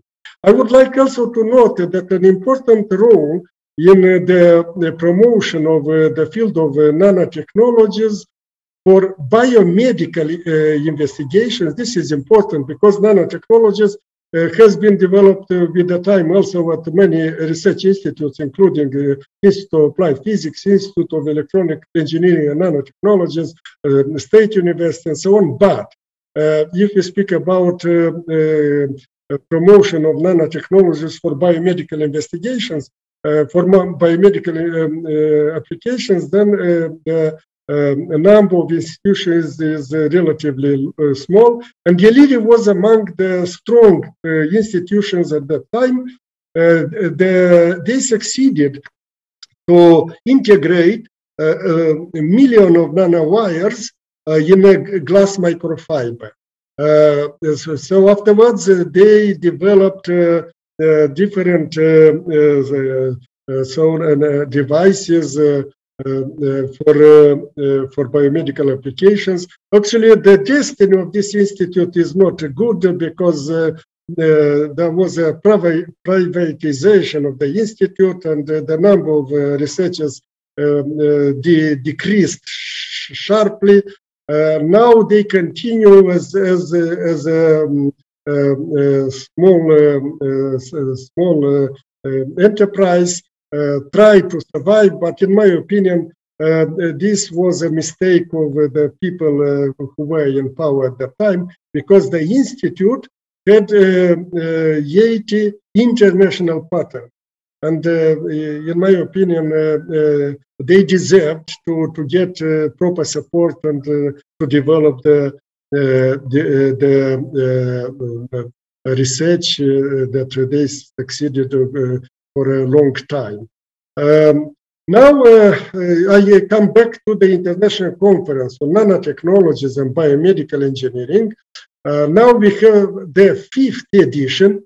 Here you see pictures from the first editions, and actually this is from 2011. At that time, the conference was organized at the medical university. Well, all the conferences are organized in close collaboration with the University of Medicine and Pharmacy of the Republic of Moldova. It doesn't matter where actually we organized this conference, at the University of Medicine or at the Technical University or in other places like you see here.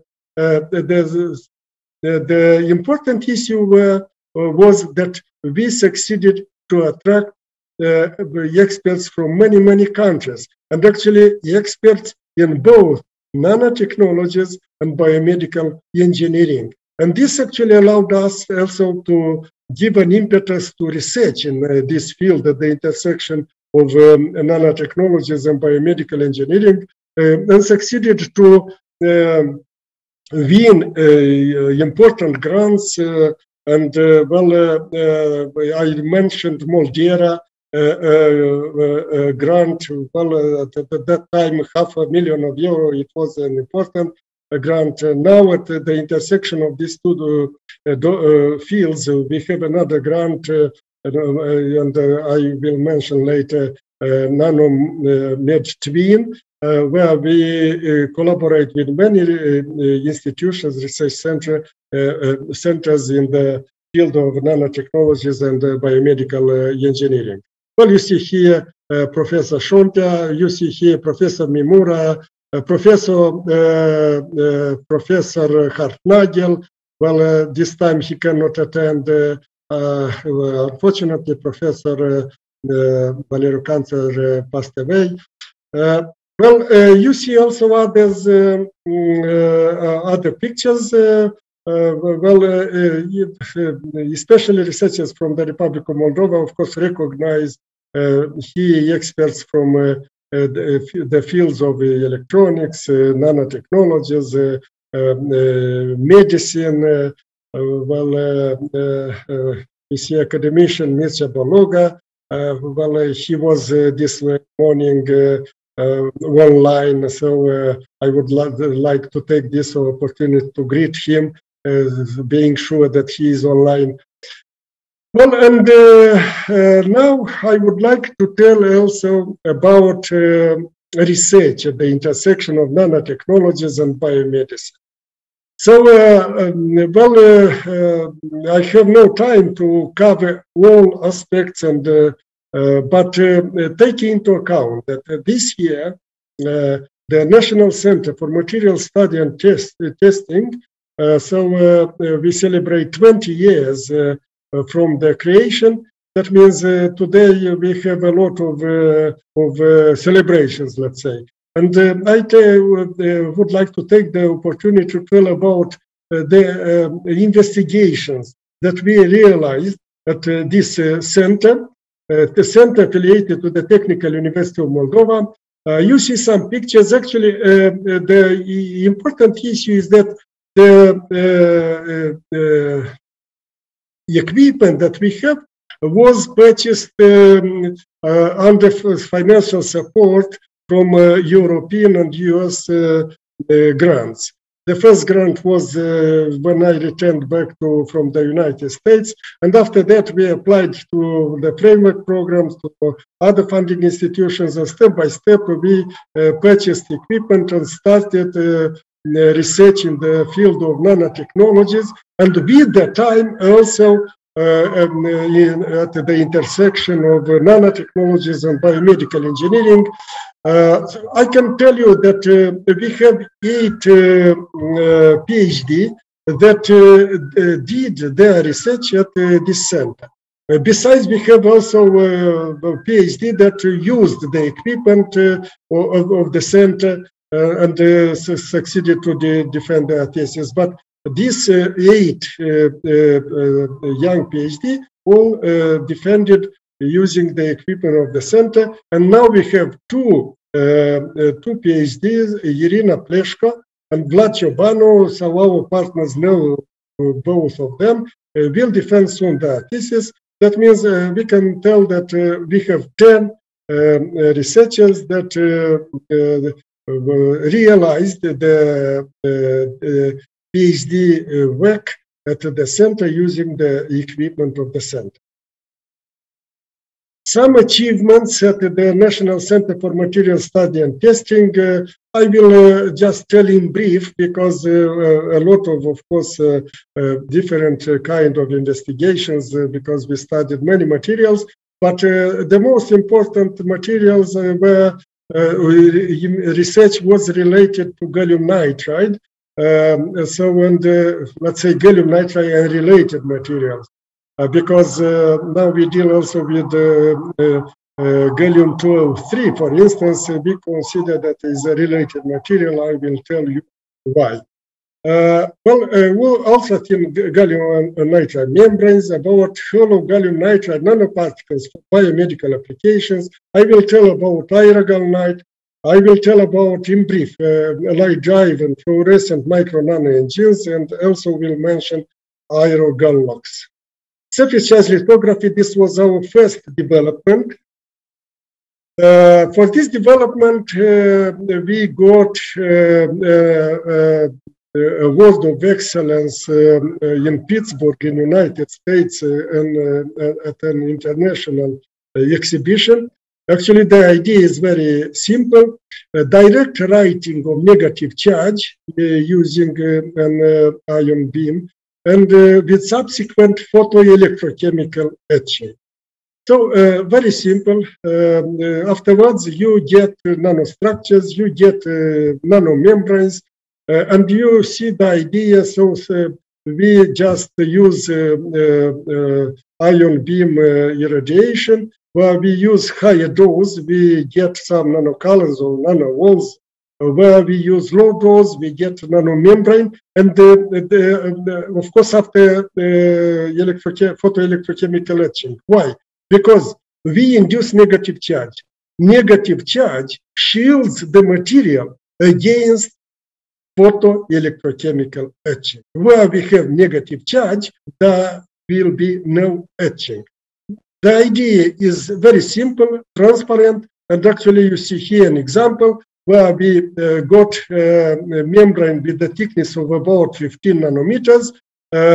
For physical support, we created micro walls, nano walls, and so on. You see from different angles this membrane.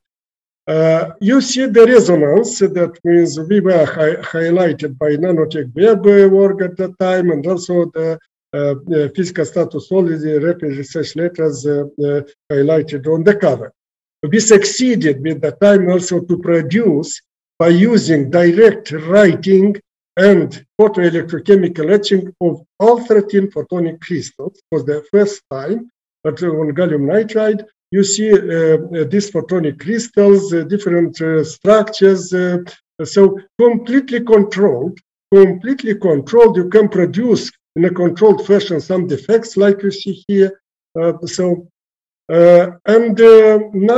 I will tell you about memristive devices based on gallium nitride nanomembranes and their habituation to a stimulus. These experiments have been realized in collaboration with the Institute of Microtechnologies in Bucharest, Professor Dragoman. And you see here a number of membranes. Also, they are single crystalline. This is also important. And you see the memristive behavior, usual memristive behavior. It's important to note that a single gallium nitride membrane can support currents as high as 60 milliamperes at 9 volts, and thus a power higher than half a watt. That means power of 540 milliwatts with no sign of failure. Taking into account that the thickness of the membrane is just 15 nanometers, that shows that gallium nitride is a very hard material. That means can support higher currents. Memristor habituation to a stimulus. Here we demonstrated that in case we use a single memristor, then you see how the current with the time reaches the steady state after applying several voltage pulses. But in case I would like just to, here a single memristor, and here we have several memristors. And in this case, you see that we reach a very fast habituation to the stimulus. We published in Journal Applied Physics. There was also a resonance to this result. And now I will tell about gallium nitride zinc oxide hollow nanoparticles for biomedical applications. Actually, the approach is simple. Gallium nitride deposited on zinc oxide nanoparticles, and simultaneously we remove zinc oxide. And as a result, we get hollow gallium nitride nanoparticles.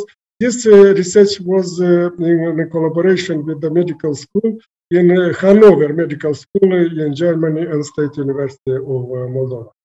Here you see the nanoparticles. You see the dimensions of these nanoparticles, and we studied with the experts at the Medical University in Hanover the behavior of living cells when we have nanoparticles in the culture. And actually, we demonstrated for the first time that gallium nitride nanoparticles are biocompatible. This was an important finding, and actually you see here the behavior of cells without nanoparticles, with the nanoparticles. The difference is actually when we have nanoparticles, then the living cells attract the nanoparticles. You see this process, and with the time, actually, the interesting issue is that we found nanoparticles inside the cell, in vesicle. This was an important finding, and after that, we decided to use this phenomenon. That means the fact that nanoparticles penetrate into living cells, and they are in vesicles inside the cells, to give these nanoparticles magnetic properties by doping, and to try to use magnetic field to guide the cells. You see different distributions of the magnetic field, and you see the results. When you have a distribution uniform, and when you have cells marked by nanoparticles, you see that in magnetic field you can guide the cells. You can force them, for instance, to align along such a circle. All these results have been published. Now I will tell about gallium nitride zinc oxide three-dimensional micro-nano architectures. Actually, the idea to prepare such kind of structures we discussed many years ago, probably in 2013, with Rainer Radjelung at a conference. It took many years actually to demonstrate many issues. This is in collaboration with Kiel University, with University of Trento in Italy. There was a good collaboration with the university in Sydney, Australia, State University, and actually with medical institutions, because now we also try to implement this structure. Aerogalnite is the first artificial material with dual hydrophobic hydrophilic properties. This was highlighted by Physics World, and actually they demonstrated this schematically in a very convincing way. You see here hydrophobic wetting, here hydrophilic dewetting. That means you would like to take the material from the surface of the water, and the surface doesn't allow you. You see a column of water. Actually, you can see this in real life. You use a charge stick to attract the sample, and as a result, so a column of water appears. You see, oh, sorry, I would like to show you 15 times, yeah, slower. You will see the formation of a column of water underneath. Yeah. This is the so-called hydrophilic dewetting. In nature, there are similar phenomena. You know, rose effect. Rose effect, actually, the rose petals are hydrophobic, as you can see here, the droplets of water. But at the same time, you see that the droplets do not fall from the petals. And this is because you have hydrophilic dewetting. That means the petals attract the water in this case. It depends upon the situation.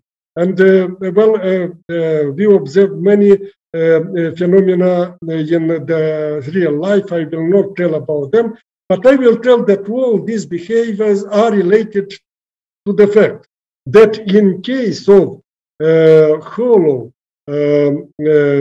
tetrapods of gallium nitride, so inside we have a very thin layer of zinc oxide, just a few nanometers. So the situation is the following. We have the arms hydrophobic and the ends of arms, free ends of arms, hydrophilic. Why? Because in this case, we have polar planes. Polar planes attract water molecules. Therefore, here we have hydrophilicity, while in the central part, hydrophobicity. And this results in many interesting behaviors. We succeeded to create floating carpets, just using here one floating on the water, one floating tetrapod here, many tetrapods.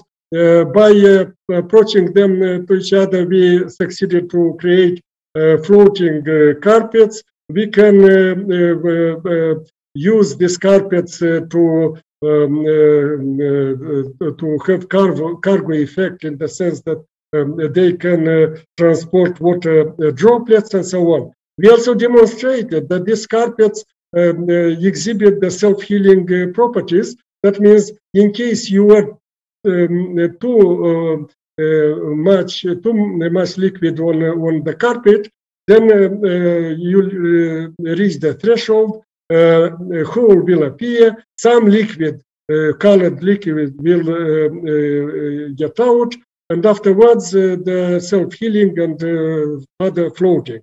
Here you will see a very interesting phenomenon. That means flexibility of the membrane which had been prepared. You will see here we have communicating vessels. We add liquid to the second vessel, and you will see how it changes its shape because underneath we have water.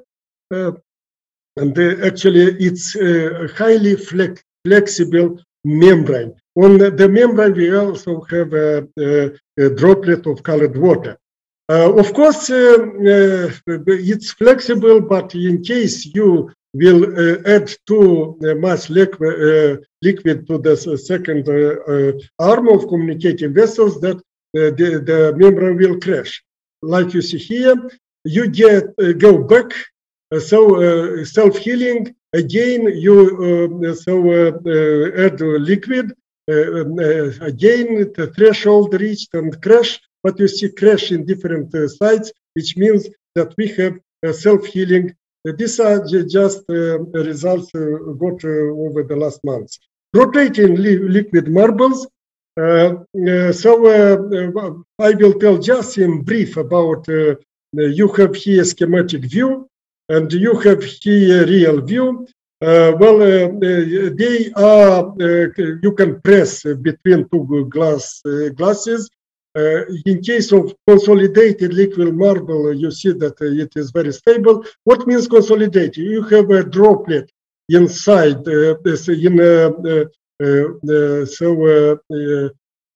covered by aerogalnite tetrapods, and you leave them some liquid to evaporate, and the interpenetration between tetrapods increases, and you have a more stable liquid marble.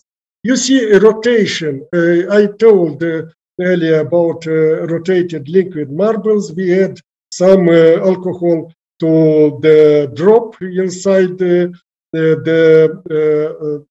inside the gallium aerogalnite tetrapods. And you see here that due to the gradient of the surface tension, because alcohol evaporates, the membrane that covers the liquid droplet is highly porous, and due to the gradient of the surface tension, it rotates. What we actually reached very high speed of rotations, up to 750 rotations per minute, TUC per second. And also the new phenomenon that we just recently observed is the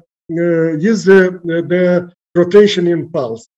It was a very spectacular phenomenon, and we explained this due to helicopter effect. We published recently these results. That means some arms of the tetrapods play the role of helicopter wave, and therefore we have as a result a lift force, and we have pulse rotation. You see when the marble would like to leave from the water surface, due to the formation of many columns of water, it drops back to the water. You see how it changed the speed of rotation with the time for two liquid marbles with different weights. And applications, just will mention without any explanations because the time is off. Shielding in X-band and terahertz region with gallium nitride. This is the result of an international collaboration with traditional partners and also with a partner from Moscow, so Professor Gorshunov, from the Institute of Physics and Technology in Moscow. Shielding in X-band with gallium nitride, and shielding in terahertz region. Light-driven fluorescent micro-nano engines, again, collaboration with the traditional partners, and here also including Max Planck Institute for solid state research in Stuttgart, and also in Dresden Institute. And I would like to note that here also the research center where Professor Fomin works. You see that the structures that we got here are very interesting because we have a lot of nanowires inside these structures, and moreover, on the top we have metal drops. What you see here is fluorescent microengines that move under ultraviolet illumination. You see one smaller microengine, one larger microengine, published in small last year. The results have been published. And the last issue, Aerogallium 203, published recently, highly porous and ultra lightweight Aerogallium 203, enhancement of photocatalytic activity by noble metals. And also this material, Aerogallium 203, is transparent from microwaves to terahertz region, and it's an important material for Internet of Things application. NanoMed Twin project that is running, and you see here our partners. We have now the possibility to send students for a long time to partner institutions. Knowledge moves the world. Thank you very much for your kind attention.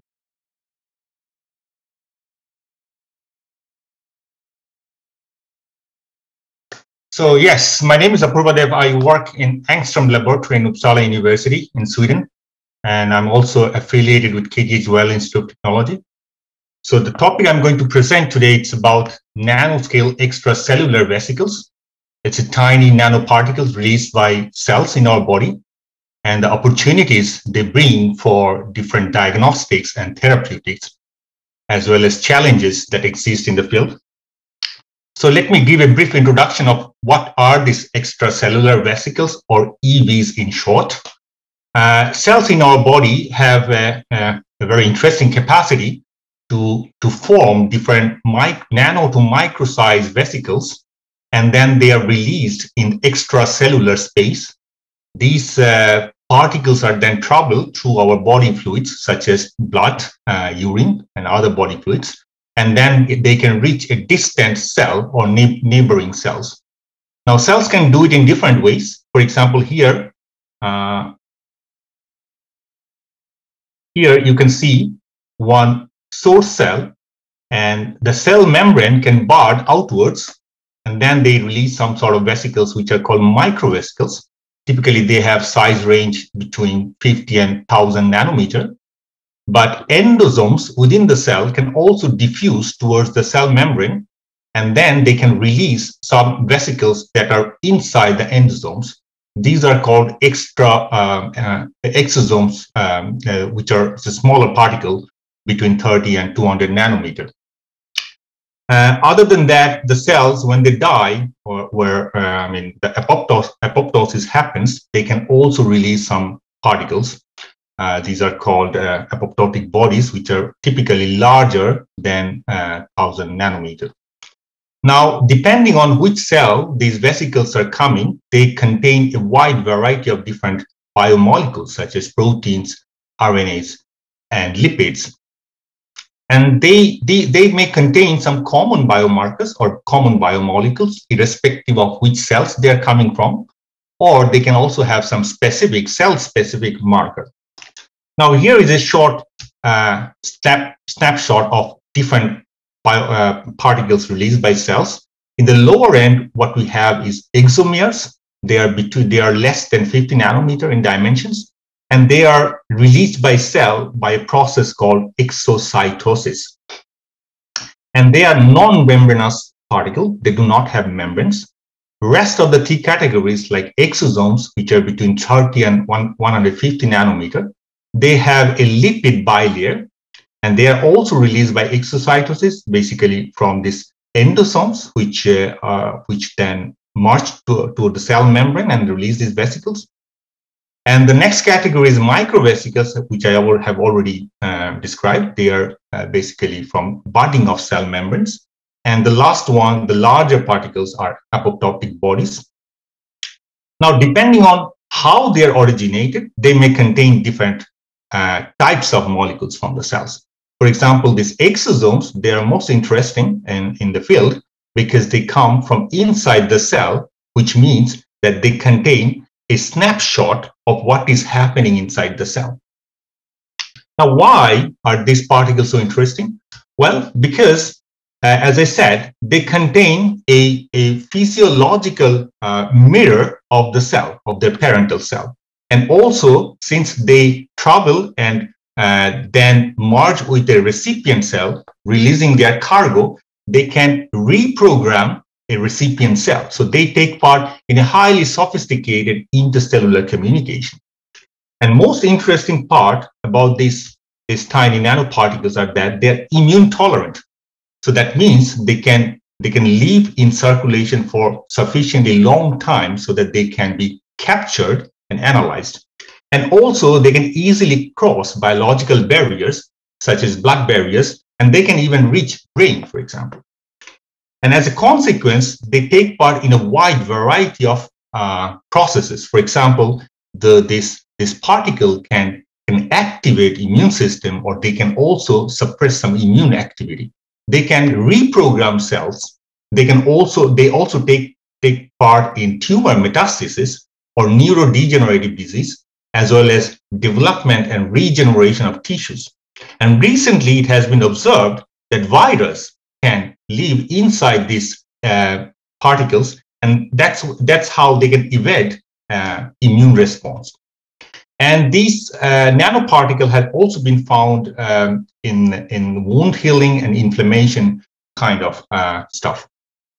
Now, that means that this particle gives us an enormous opportunity to use them as a diagnostic marker. Basically, if we can analyze these particles in terms of their protein and nucleic acid content, we can see what is happening in their parental cell. As well as this particle can be taken out from the body and reprogrammed. That means some new particles new molecules can be put inside these vesicles and then put back in the body to target some disease cell, for example. And in this way, they can work as a therapeutic agent or vehicles. Now, how are we going to analyze these EVs? Well, in the field, there are two ways we can do that. One is to look at the whole EVs and whole nanoparticles. In this case, we can ask questions like, what is their density and how this density is affected by certain disease, or the membrane protein profiles. This particle contains a wide variety of membrane protein, and how this profile changes depending on some disease. The size and concentration can also vary, as well as some disease can modify their mechanical properties, such as their flexibility. Lipids is another interesting parameter that can be studied in these nanoparticles. Another aspect of these nanoparticles are what are the inside of this nanoparticle, what remains there. In that case, we can analyze the total protein content or RNA or genetic materials, as well as lipid profiles. Now, my research typically is mostly surrounding the analysis of this whole nanoparticle. And in this case, we do basically by using two approaches. One is the ensemble approach, where we study how the average properties of this nanoparticle changes. For example, we can take thousands or tons of these particles and try to measure their membrane protein profiles and see if there is any change depending on some physiological or pathological conditions. We can also do at a single particle level that I shall discuss later on. The method that I'm going to first introduce, it's called electrokinetic sensing. Well, it's typically a microfluidic based sensors, a microchannel, hollow microchannel made of silicon dioxide. The inside material is silicon dioxide. So the way we fabricate these microchannels are basically by standard clean room process. What you see here is a 4-inch silicon wafer where different the microchannels are fabricated by lithography and then etching procedures. So here's small chip that were taken from here. So you can see the inlet and outlet port and 3 parallel channels. Typically, the dimensions are around 15 to 20 micrometers. And then these chips can be put in a home-built setup where we can connect standard inlet and outlet port to flow liquid through it. All right. So how this sensor works? As we all know, that solid-liquid interface can be described by the formation of electric double layer.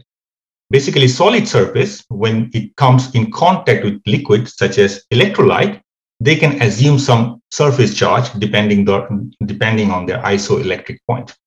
And that, in return, will drag some counter ions from the electrolyte, forming what is called a diffused double layer. And rest of the solution, rest of the part of this liquid will remain electrically neutral. Now, what happens is that if the liquid is pumped by a mechanical system, then this diffused part of the ions can be dragged along by the viscous drag of the liquid. And what happens is that they create a charge separation along the flow direction. So it works something like a battery. So since the charge separation happens at the interface, if you measure the potential, you'll see a potential which is proportional to the applied pressure. And the same way, if the channel are externally connected, the same phenomena will drive a current through it, typically in the order of few tens of picoamps. So this is called a streaming current. Now, what is known about this streaming current is that this current is extremely sensitive to what is lying on the surface. That means if some biomolecules are attached to the surface, they change the local electrostatics. As a result, they also influence the current that is flown by this phenomenon. Now, for developing a sensor, what we do is that we functionalize this surface to immobilize certain receptors that can target or specifically bind to a target.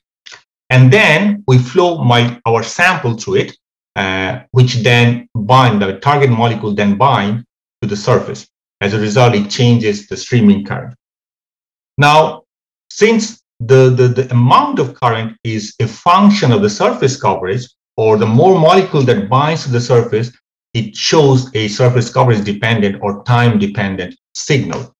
So here is a typical example. It's a detection of avid in a protein molecule, just to show you how does it work. So we first let the buffer in, and then when the sample arrives, the system shows a clear signal, and the signal is of course dependent on the concentration of the material that is in the buffer. Now, depending on what you functionalize on the surface, what kind of antibodies or receptor molecules are functionalized on the surface, you can detect different molecules. For example, here one results are shown that where we detected 3 different proteins like Barnes, avidin, and human IgG, and so on. Now, one interesting aspect of this sensing is that it is very sensitive to the charge contrast. When I say charge contrast, what I mean is a charge between the surface and the target. Now, if the charge contrast increases, the signal increases, which is not very difficult to understand why, because the charge contrast actually gives rise to the current we see here. And these charge contrasts can be modified in different ways to optimize the sensitivity of this device. For example, so we can, for a given target, let's say if my target is highly positively charged at the buffer pH, we can modify the surface to make it highly negative or vice versa. So how do you do it? We select material, different polymer materials are available. For example, poly-L-lysine. This lysine is a very positive material, positively charged material at pH 7. So when you take silicon oxide surface, which is highly negative, this polylysine can electrostatically stick to the surface, forming a very nice and thin layer on top of it.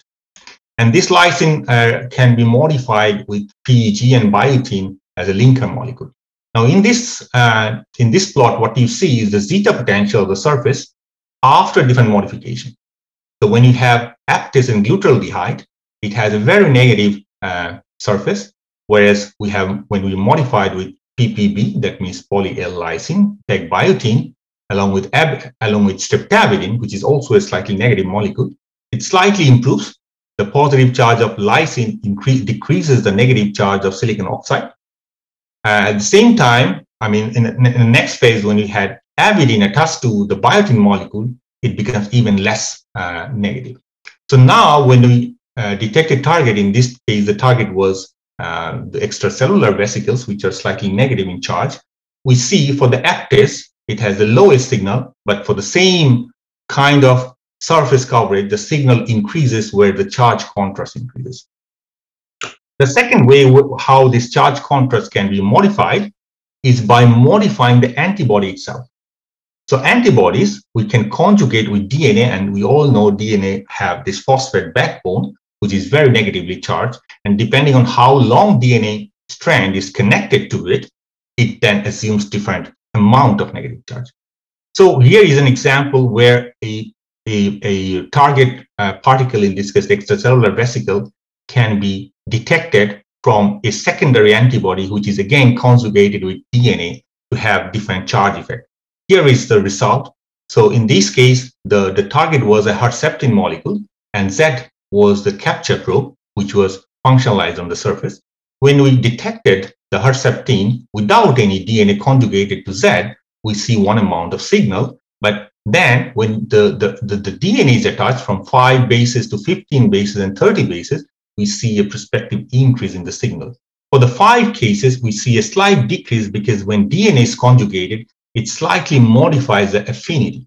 But as the length increases, you can overcome that deficiency and then actually give a very strong signal. Now let's move to the EVs, which is the topic of my talk today. Now, how are we going to analyze these EVs? So first, we have to understand how we collect these EVs.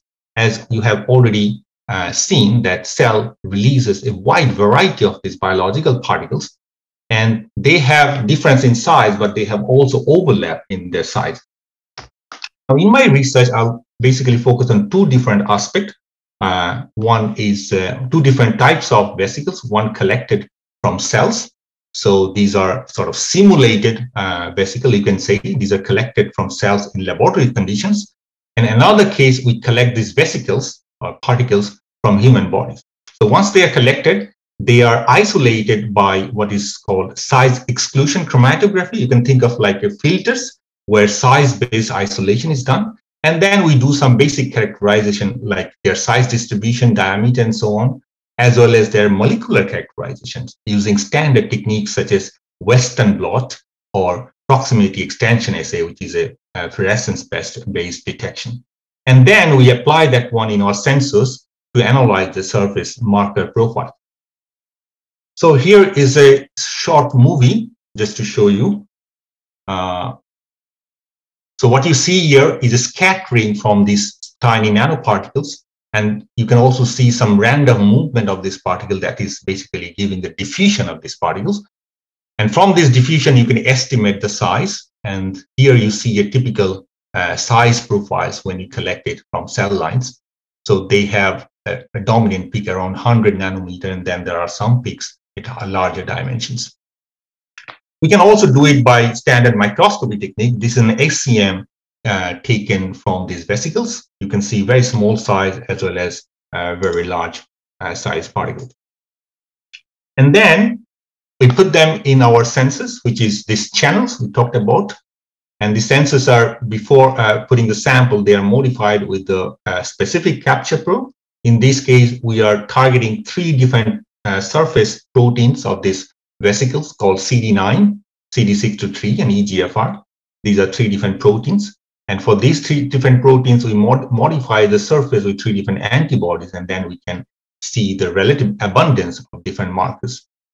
But since our interest is to understand how much variation is there for a given marker in terms of their expression level, which means their relative abundance, so you also tested this, this possibility by artificially modifying the expression level, that means the protein amount in vesicles, by making some biological treatment to the cells, such as RNA infection.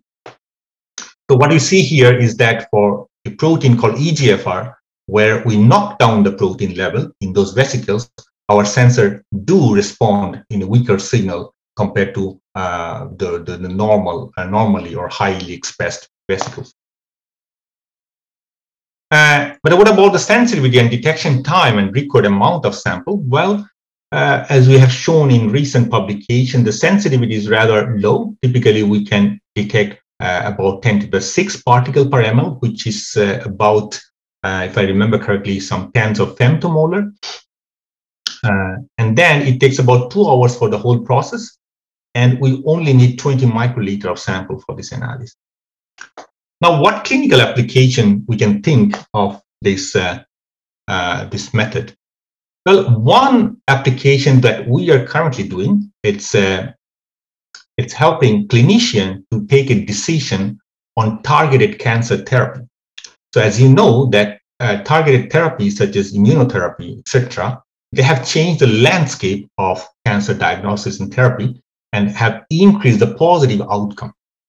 But often it is seen that the patient which were responding to a therapy, after some time they do not respond. So that means they become resistant to the given therapy. And normally doctor has to take a biopsy from the tumor to analyze and see how the tumor is progressing with the given treatment, which is a very painful process and it cannot be done so repeatedly. So in our method, what we do is that instead of collecting tumor material, we collect this exosome derived from this tumor and then analyze the protein content. And then we analyze with our microchip and give the analytical results to the clinician to take a decision whether to change the therapy course or to continue with that one. So this is a preliminary study done on laboratory settings from a cell lines, where the cell were given 2 different treatments. One is erlotinib, which is a targeted therapy for lung cancer, and another is a drug called osimertinib, again for lung cancer. And we can see that for this particular case, that the cell were quite surviving with erlotinib, but their amount significantly dropped with osimertinib. This actually shows the amount of sample, like 5 micromolar, 0.1 micromolar, and so on. When compared to erlotinib, a lot less material is needed, a lot less dose is needed for osimertinib to have an effect. And accordingly, we see some interesting pattern when we analyze the protein markers from the vesicle taken from these cells. What you see in untreated sample, the amount of CD9, EGFR, and PL-1, these are 3 different surface proteins of interest, they had quite strong abundance. With erlotinib, they slightly reduced, but with osimertinib, they have significantly dropped, meaning that osimertinib is a better drug for this condition. And then we also analyzed in a cancer cohort, so P010 to P017, these are different patients, different cancer patients. So we took these vesicles from these patients, from their pleural, from their body fluids, and then analyzed the marker. What we see in this case, this patient P010, this patient had very high level of EGFR and PL-1. And clinical studies showed that these patients were not responding to this drug, the EGFR TKI is a treatment given to him. On the other hand, the patient, this one, and this one, they are all responding, and their level of the markers in their exosomes were rather low. We also did a time-dependent studies. For example, P002, this patient initially were responding to this treatment, but after some time, when we took sample again from this patient, we saw that the level has significantly increased. And clinical data also shows that the patient became refractory or not responding to the treatment. So now we are going for a clinical studies on this sample. But the main challenge in this field are that EVs are extremely heterogeneous, as you might already understand that when they come in the body fluid, they are a complete mixture of many different vesicles coming from different cells and different pathological conditions and so on. That means this average analysis, what I have just shown, is often not good enough. So, and I have already mentioned how differently these properties of EVs can change depending on their route of biogenesis, I mean, how they're formed in the cell, their cellular source and pathological condition. And in order to find a very accurate description of what is happening in the parental cell, one needs to study many different parameters with a single particle resolution, like size, their concentration, their protein expression, the genetic content, lipid material, and so on. And it is a really, really difficult job to do, given that they're extremely small. But recently, we have developed a platform which are able to analyze at least 3 parameters, so that their size, the protein expression, and their mechanical properties simultaneously. This platform is basically an inverted microscope, where we put our sample, which are taken in a transparent cover slip, and we bind the sample to the cover slip with some covalent strategy, and then we stain them with different antibodies targeting different surface markers, and these antibodies are also tagged with fluorophore. So basically, then you can see different intensities here from different particles. These are all single particles, and in this graph, what you see is their integrated intensity. Here, the intensity means what is the abundance of that particular protein that we are measuring. And in the y-axis, it shows the count, that how many particles have that intensity or have that abundances. So this way, we can also stain the particle with 3 or 4 different antibodies and 4 different colors, 4 different fluorophores, and then we can excite them with different wavelength and then simultaneously study. What you can see here, the red would mean that the intensity coming from one type of marker, and then yellow is for a different one, and blue is a third one, and so on. And then we can simultaneously analyze multiple proteins on single particle.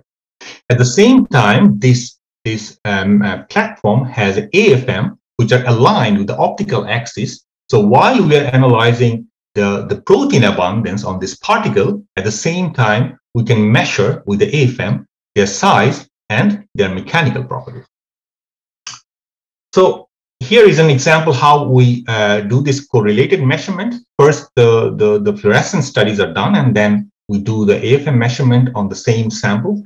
And since they are extremely small particle, nanoscale particle, we need to have some surface, some marks on the surface, so that we can identify which particle we are measuring. And from the AFM studies, we can see their size distribution, and then we can overlap the AFM images and fluorescence images, and then we can ask very interesting questions like, the particle which showed certain intensity for one protein, what was the size of that particle, or what was their mechanical properties? So we can also study very interesting correlation among different protein profiles. Here, what you see is a HEC293 cell line derived EVs. So the EVs were taken from this human embryonic kidney cell lines. And these 3 different proteins were studied on single particles. And what we saw that for these cell lines, when the EVs are analyzed, they seems to have similar dependence on the protein profiles. For example, when CD9 increases on single particle, it also increases CD63 and CD81. On the other hand, for other cell lines like THP1 or CBMSC, this is not the case. They do not seem to have any correlation between the different proteins on single particle. But if we study these 2 other cell lines, only between CD63 and CD9, we seems to have very good correlation. Then, depending on their protein abundance, we can cluster them in different subgroups. For example, in this case, the subgroup which has all the 3 proteins present were most dominant, whereas in this case, this subgroup having only CD63 on these vesicles were more common. And this is also reflected in their correlative intensity measurement. And then, as I said, normally we would expect these vesicles, since they come from the cell. So when the size of the vesicle increases, that should also increase the protein abundance. But this is not what we have found here. What you see is that for certain size around 100 nanometer, the intensity or abundance of CD9 is highest. The same goes for CD63 and CD81. So around 100 nanometer, we have a subpopulation which are very much enriched with proteins. So this gives an indication that this vesicle do not contain some random, they do not carry the biomolecule randomly. There is a very sophisticated mechanism that sort of pack different biomolecules into these vesicles. Now, we also studied the same thing, that whether we can follow the treatment response by this single particle analysis. Again, is the same studies where we have this erlotinib and osimertinib were given to the cell lines. And what we see here, that this 5 marker we have studied, the untreated sample typically have very high abundance of all the markers, whereas erlotinib and osimertinib seems to decrease the abundance of the proteins. So you also see the same effect when we study their intensity distribution. For example, CD9, this marker doesn't seem to be affected too much. What you see is a violin plot here. This shows the number of particles. The larger the spread here would mean that much more particles are here in this intensity level, and so on. So when you studied CD9, a surface marker, we don't see that much variation with erlotinib and osimertinib. The shape of this profile remains more or less similar. But PL-1 seems to have very interesting feature that at this part, somewhere here, it drops. Most dramatic was EGFR, where the plot becomes thinner in this level, meaning that majority of particle which was here, they are not now that much enriched with EGFR. Now, with that one, I would like to give a short summary of what I have just presented. That EVs are very interesting, and they hold enormous opportunities for both diagnostic and therapeutics. And there are still a very urgent need to develop methods to analyze this interesting biological nanoparticle. And we have developed one microchip-based techniques which allows very fast and relatively sensitive way of bulk level analysis, that is average analysis of these EVs. But the major challenge in the field is their heterogeneity, which makes it difficult to sort of give a conclusive understanding of what are their functional role of these vesicles. I mean, when some physiological, pathological pathological situation arises, how the functions of the certain population of EVs are changed.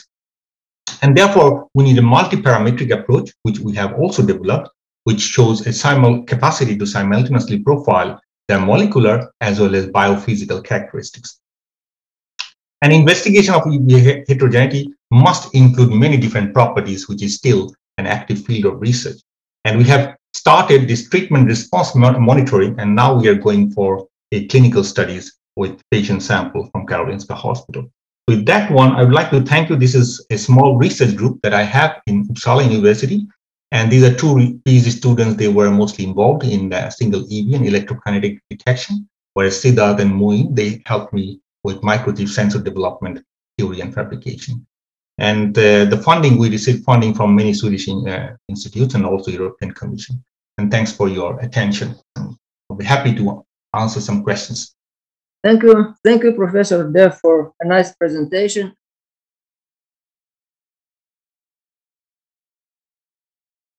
So, dear colleagues, I would like to give you a short overview about the project towards the development of a biohybrid lung. So, this is a very short introduction about myself. So, I'm consultant for cardiac surgery and emergency physician and deputy head of the Lower Saxony Center for Biomedical Engineering, Implant Research and Development for the area Tissue Engineering. And I got 2 working groups. The first one is biohybrid lung, and the second one is ex vivo organ perfusion. So what is needed to realize the intracorporeal biohybrid lung with endothelialized hollow fiber membranes? So first, we achieved the general possibility to endothelialize the PMP hollow fiber membrane. On the left side, a TAMRA stain, this one, an unspecific protein stain indicating, indicating all the endothelial cells on the PMP hollow fiber membranes of the biohybrid lung. The middle figure shows you a Darby stain indicating the viable endothelial cells, and on the right side a VE Caterine staining showing the intercellular junctions of the endothelial cells, providing the confluent endothelial monolayer on these hollow fiber membranes, which we got out from the extracorporeal membrane oxygenators. Furthermore, we could prove the inactivated and non-thrombogenic status of the endothelial cells on the PMP hollow fiber membranes equal to the endothelial cells on the tissue culture plates. This is tissue culture plate, and this is PMP, the gas exchange membranes. This was proven by quantitative RT-PCR of the endothelial cell-specific activation markers ICAM, BCAM, and E-selectin, and the thrombogenic state markers, tissue factor, and thrombomodulin. Additionally, the data indicated the physiologic reactivation of both cell types towards the TNF-alpha stimulation, which you can see here when we have the white bars. These are the untreated, the unstimulated endothelial cells, and the red bars are the stimulated one where we use TNF-alpha for their stimulation, and you see that we have comparable levels of the relative expression levels of the activation markers and the thrombogenic state markers when we have the cells on the tissue culture plate and on the PMP hollow fiber membrane. This slide shows you the improved hemocompatibility of the endothelialized PMP membranes compared to the native ones. The native ones, which are used in the extracorporeal membrane oxygenator, are coated with heparin albumin, and these are the native PMP membranes, and we have endothelialized them to improve the hemocompatibility towards the development of the biohybrid lung. So the quantification of the adherent thrombocytes revealed the highest number of native PMP. You can see that here. Even prior the TNF-alpha stimulation of the endothelial cells, which you can see here, indicated significantly lower adherent thrombocytes on the endothelialized PMP membranes compared to the native one, to the unendothelialized ones. And this was also proven by microscopic analysis and scanning electronic microscopic analysis. Here you can see different activation status of the thrombocytes on this figure. You see the podocytes of the thrombocytes and different activation status of the thrombocytes on the native PMP membranes compared to only a few adherent thrombocytes on the endothelialized PMP membranes. Furthermore, the unimpaired gas transfer of the endothelialized PMP could also be shown, which we analyzed in a custom-made perfusion chamber over here, in which we have clamped the PMP in so that we create an upper and a lower compartment.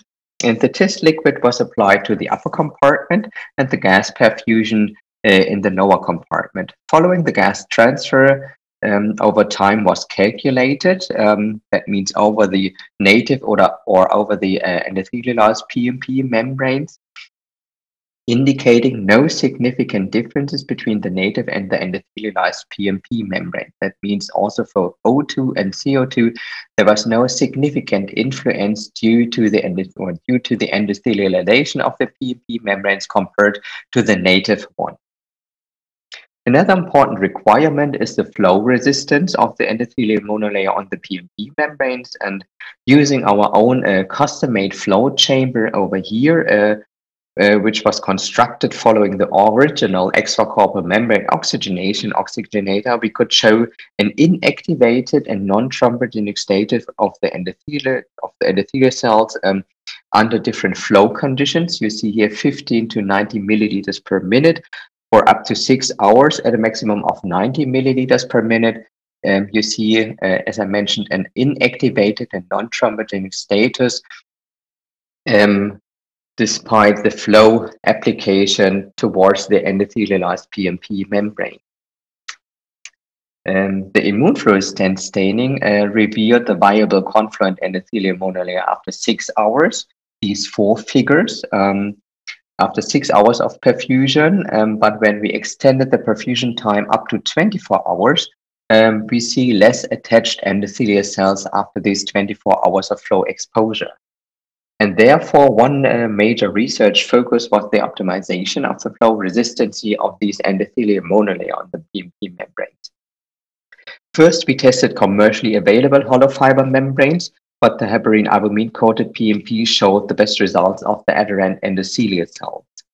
And then functionalized the hydrophobic PMP surface by different coatings to improve the endothelial adhesion using fibronectin and titanium dioxide. And we see on both coatings that we have an inactivated and viable endothelial monolayer, which reduces a thrombocyte adhesion. That means improve the hemocompatibility, generating inter alia collagen 4 as a basal laminar-like matrix, resulting in a better flow resistance of the whole endothelial monolayer.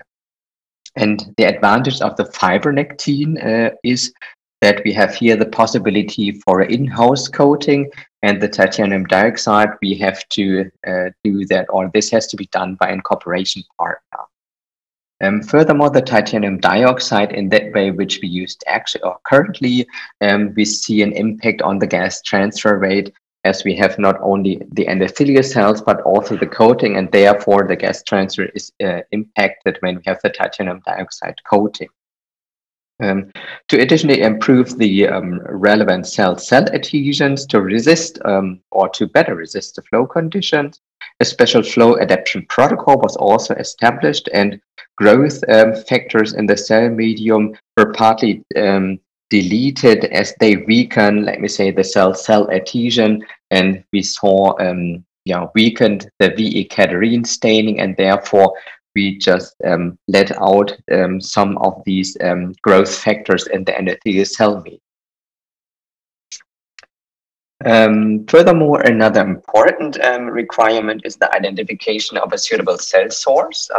Doubtless, autologous endothelial cells would be the ideal cell source, but the isolation from the autologous vessels show a very low proliferation rate, and from the peripheral blood, they just show a very low recovery rate. So therefore, allogenic endothelial cells have a high proliferation potential compared to the autologous one, but a constant and also a constant endothelial phenotype, and the generation of a large amount of cells is possible, but the disadvantage is the high variability of the HLA molecules, which are initiating the humoral and cellular immune response, resulting in the cell rejection if you would use these allogenic endothelial cells to create the biohybrid lung to endothelialize these PMP membranes.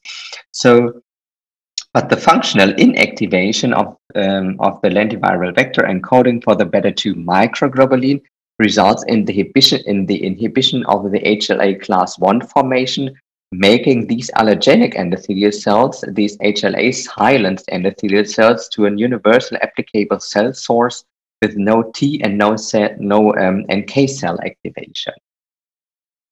So the lentiviral vector with specific shRNA targeting for the beta-2 microglobulin leads to the decrease of the beta-2 microglobulin mRNA levels, which we can see here.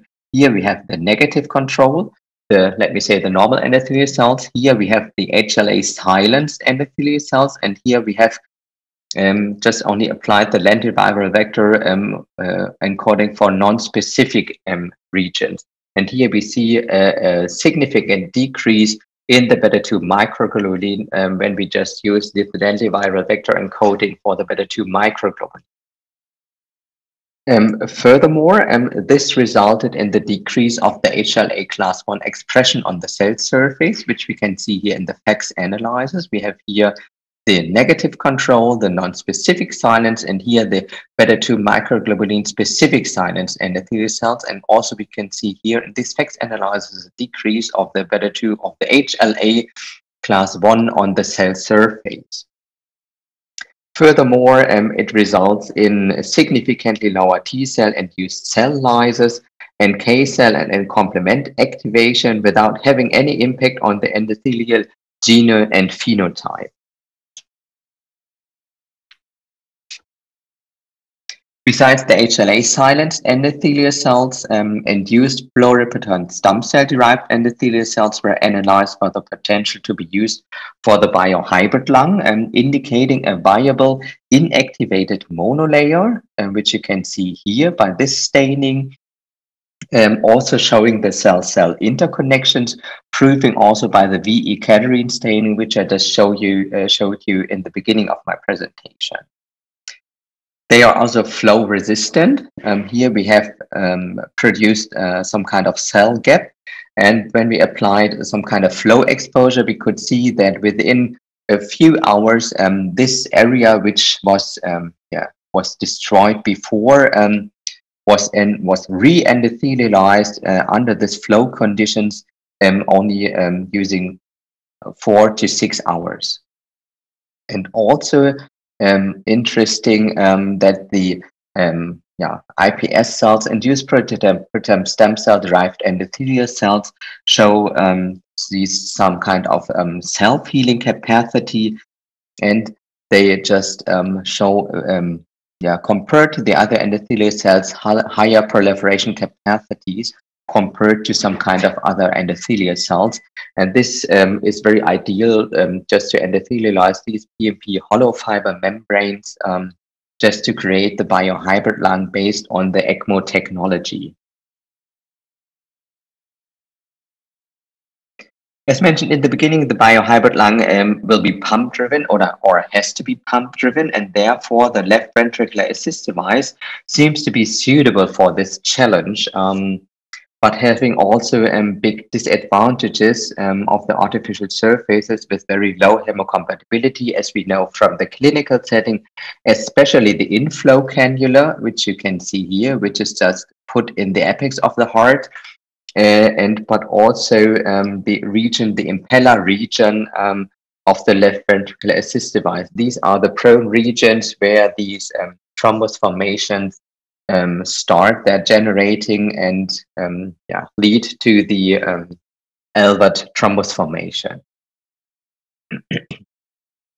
So on the left figure, you see some kind of fibrin depositions on these inflow cannulas and thrombus formation in the left ventricular assist device, so in the impeller region, which lead to the destroyment of the patient's blood, and therefore the left ventricular assist device has to be exchanged. But nevertheless, by the endothelialization of this impeller region, which you can see here in these 4 figures, here you can see the sinter titanium dioxide material where the impeller is made from. You can see here these different endothelial cells which just cover the inflow area from this left ventricular assist device. And here by this fluorescence microscopy, you can see that we have also the attachment of the endothelial cells or between the endothelial cells, and that these endothelial cells just are a viable endothelial cell.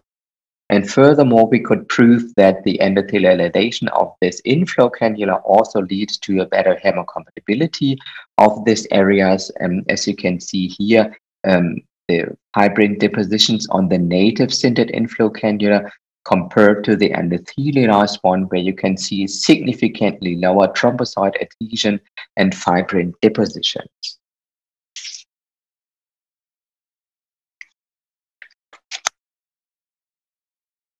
Further translational aspects which should be mentioned towards the development of the biohybrid lung is that we have to establish appropriate animal models to assess the prototype under systemic and disease relevant conditions. That means, for example, we just have established the rat model and the rat ECMO as a small animal model.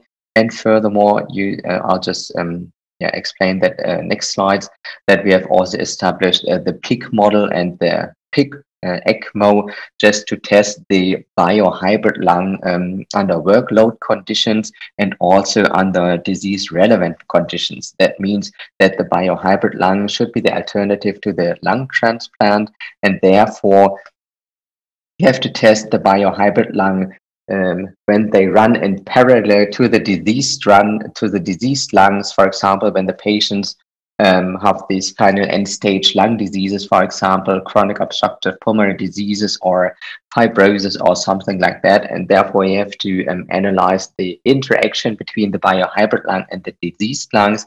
And therefore, we have established the small and large animal models. And furthermore, to assess their respective prototypes towards their immunogenicity, especially just to test the HMA or HLA silent, MHC silent endothelial cells and their immunogenicity, but also the induced pluripotent stem cell derived endothelial cells.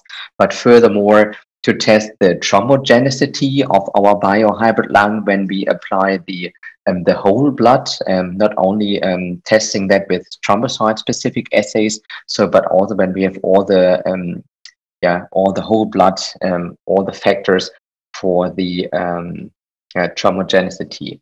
Furthermore, we also have to apply clinical relevant flow applications. When I showed you the data for the flow activation up to 90 milliliters per minute, that was just only that we have the complete that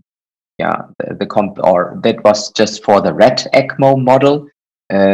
That we have here the complete HZV of the rat model, and when we just apply that in the large animal models, we have to apply, for example, up to 5 liters per minute. So therefore, we have to test the flow resistancy of the cells compared to the different coating strategies and compared to the different endothelialized PMP hollow fiber membranes. And furthermore, we have to test the gas transfer capacity of the whole blood when we have the hemoglobin and all the other stuff. And also we have to test that in the acute and chronic application. And finally, we have to test that the specific cannulation and implantation techniques of the biohybrid lung, which in the end should be implanted intracorporeal. So, but in the first times we will test that when we have the biohybrid lung extracorporeal, but in the very future we have to implant the biohybrid lung as alternative to lung transplantation intracorporeal.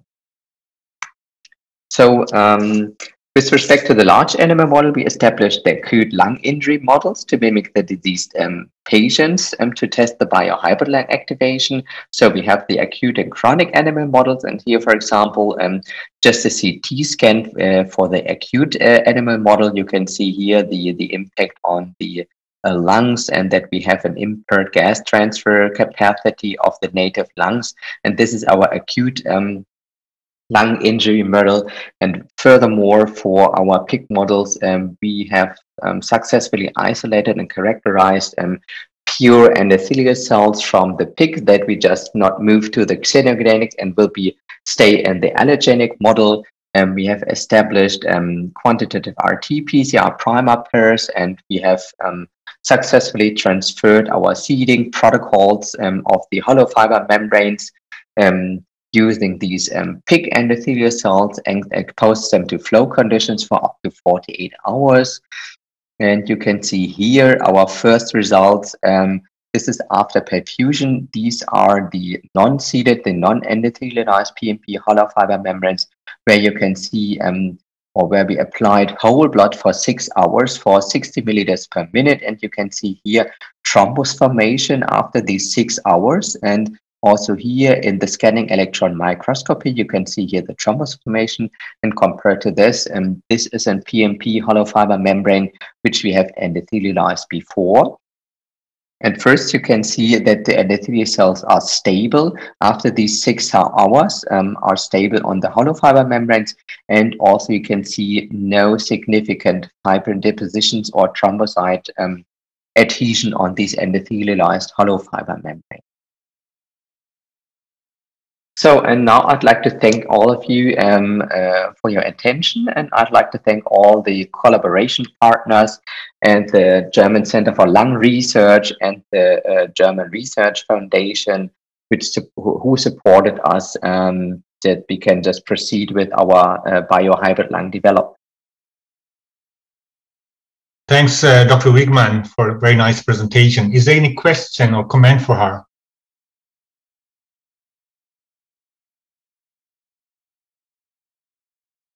maybe I can ask a question. Sure. I was wondering about these biohybrid lungs. So does it also work better in terms of like some vulnerabilities of normal lungs, that, for example, lung cancer and for COVID, for example? So we can just also apply that for patients having lung cancer or COVID, and we may use that temporarily. So as we have also established a protocol that we will be able to have these endothelial cells or to have these endothelialized, let me say, extracorporeal membrane oxygenators of the shelf use. So we can store that under hypothermic conditions and rewarm our endothelialized biohybrid lung, which will therefore, or when we use these HLA silent endothelial cells, we can just apply that to any of the patients in the future, and that we can store that. That means that we can produce the biohybrid lung in advance, so that we can also apply that for COVID patients, which would be the, let me say, the acute patients, but also for, let me say, for lung cancer patients. Yes. But the general idea was just to have that developed as alternative to lung transplantation, especially for these patients which are maybe, for example, too old or are on the waiting list for more than 1 year or something like that, and getting worse and worse. And so this should be the alternative to lung transplant. Oh, very interesting. And thank you for clearing it up.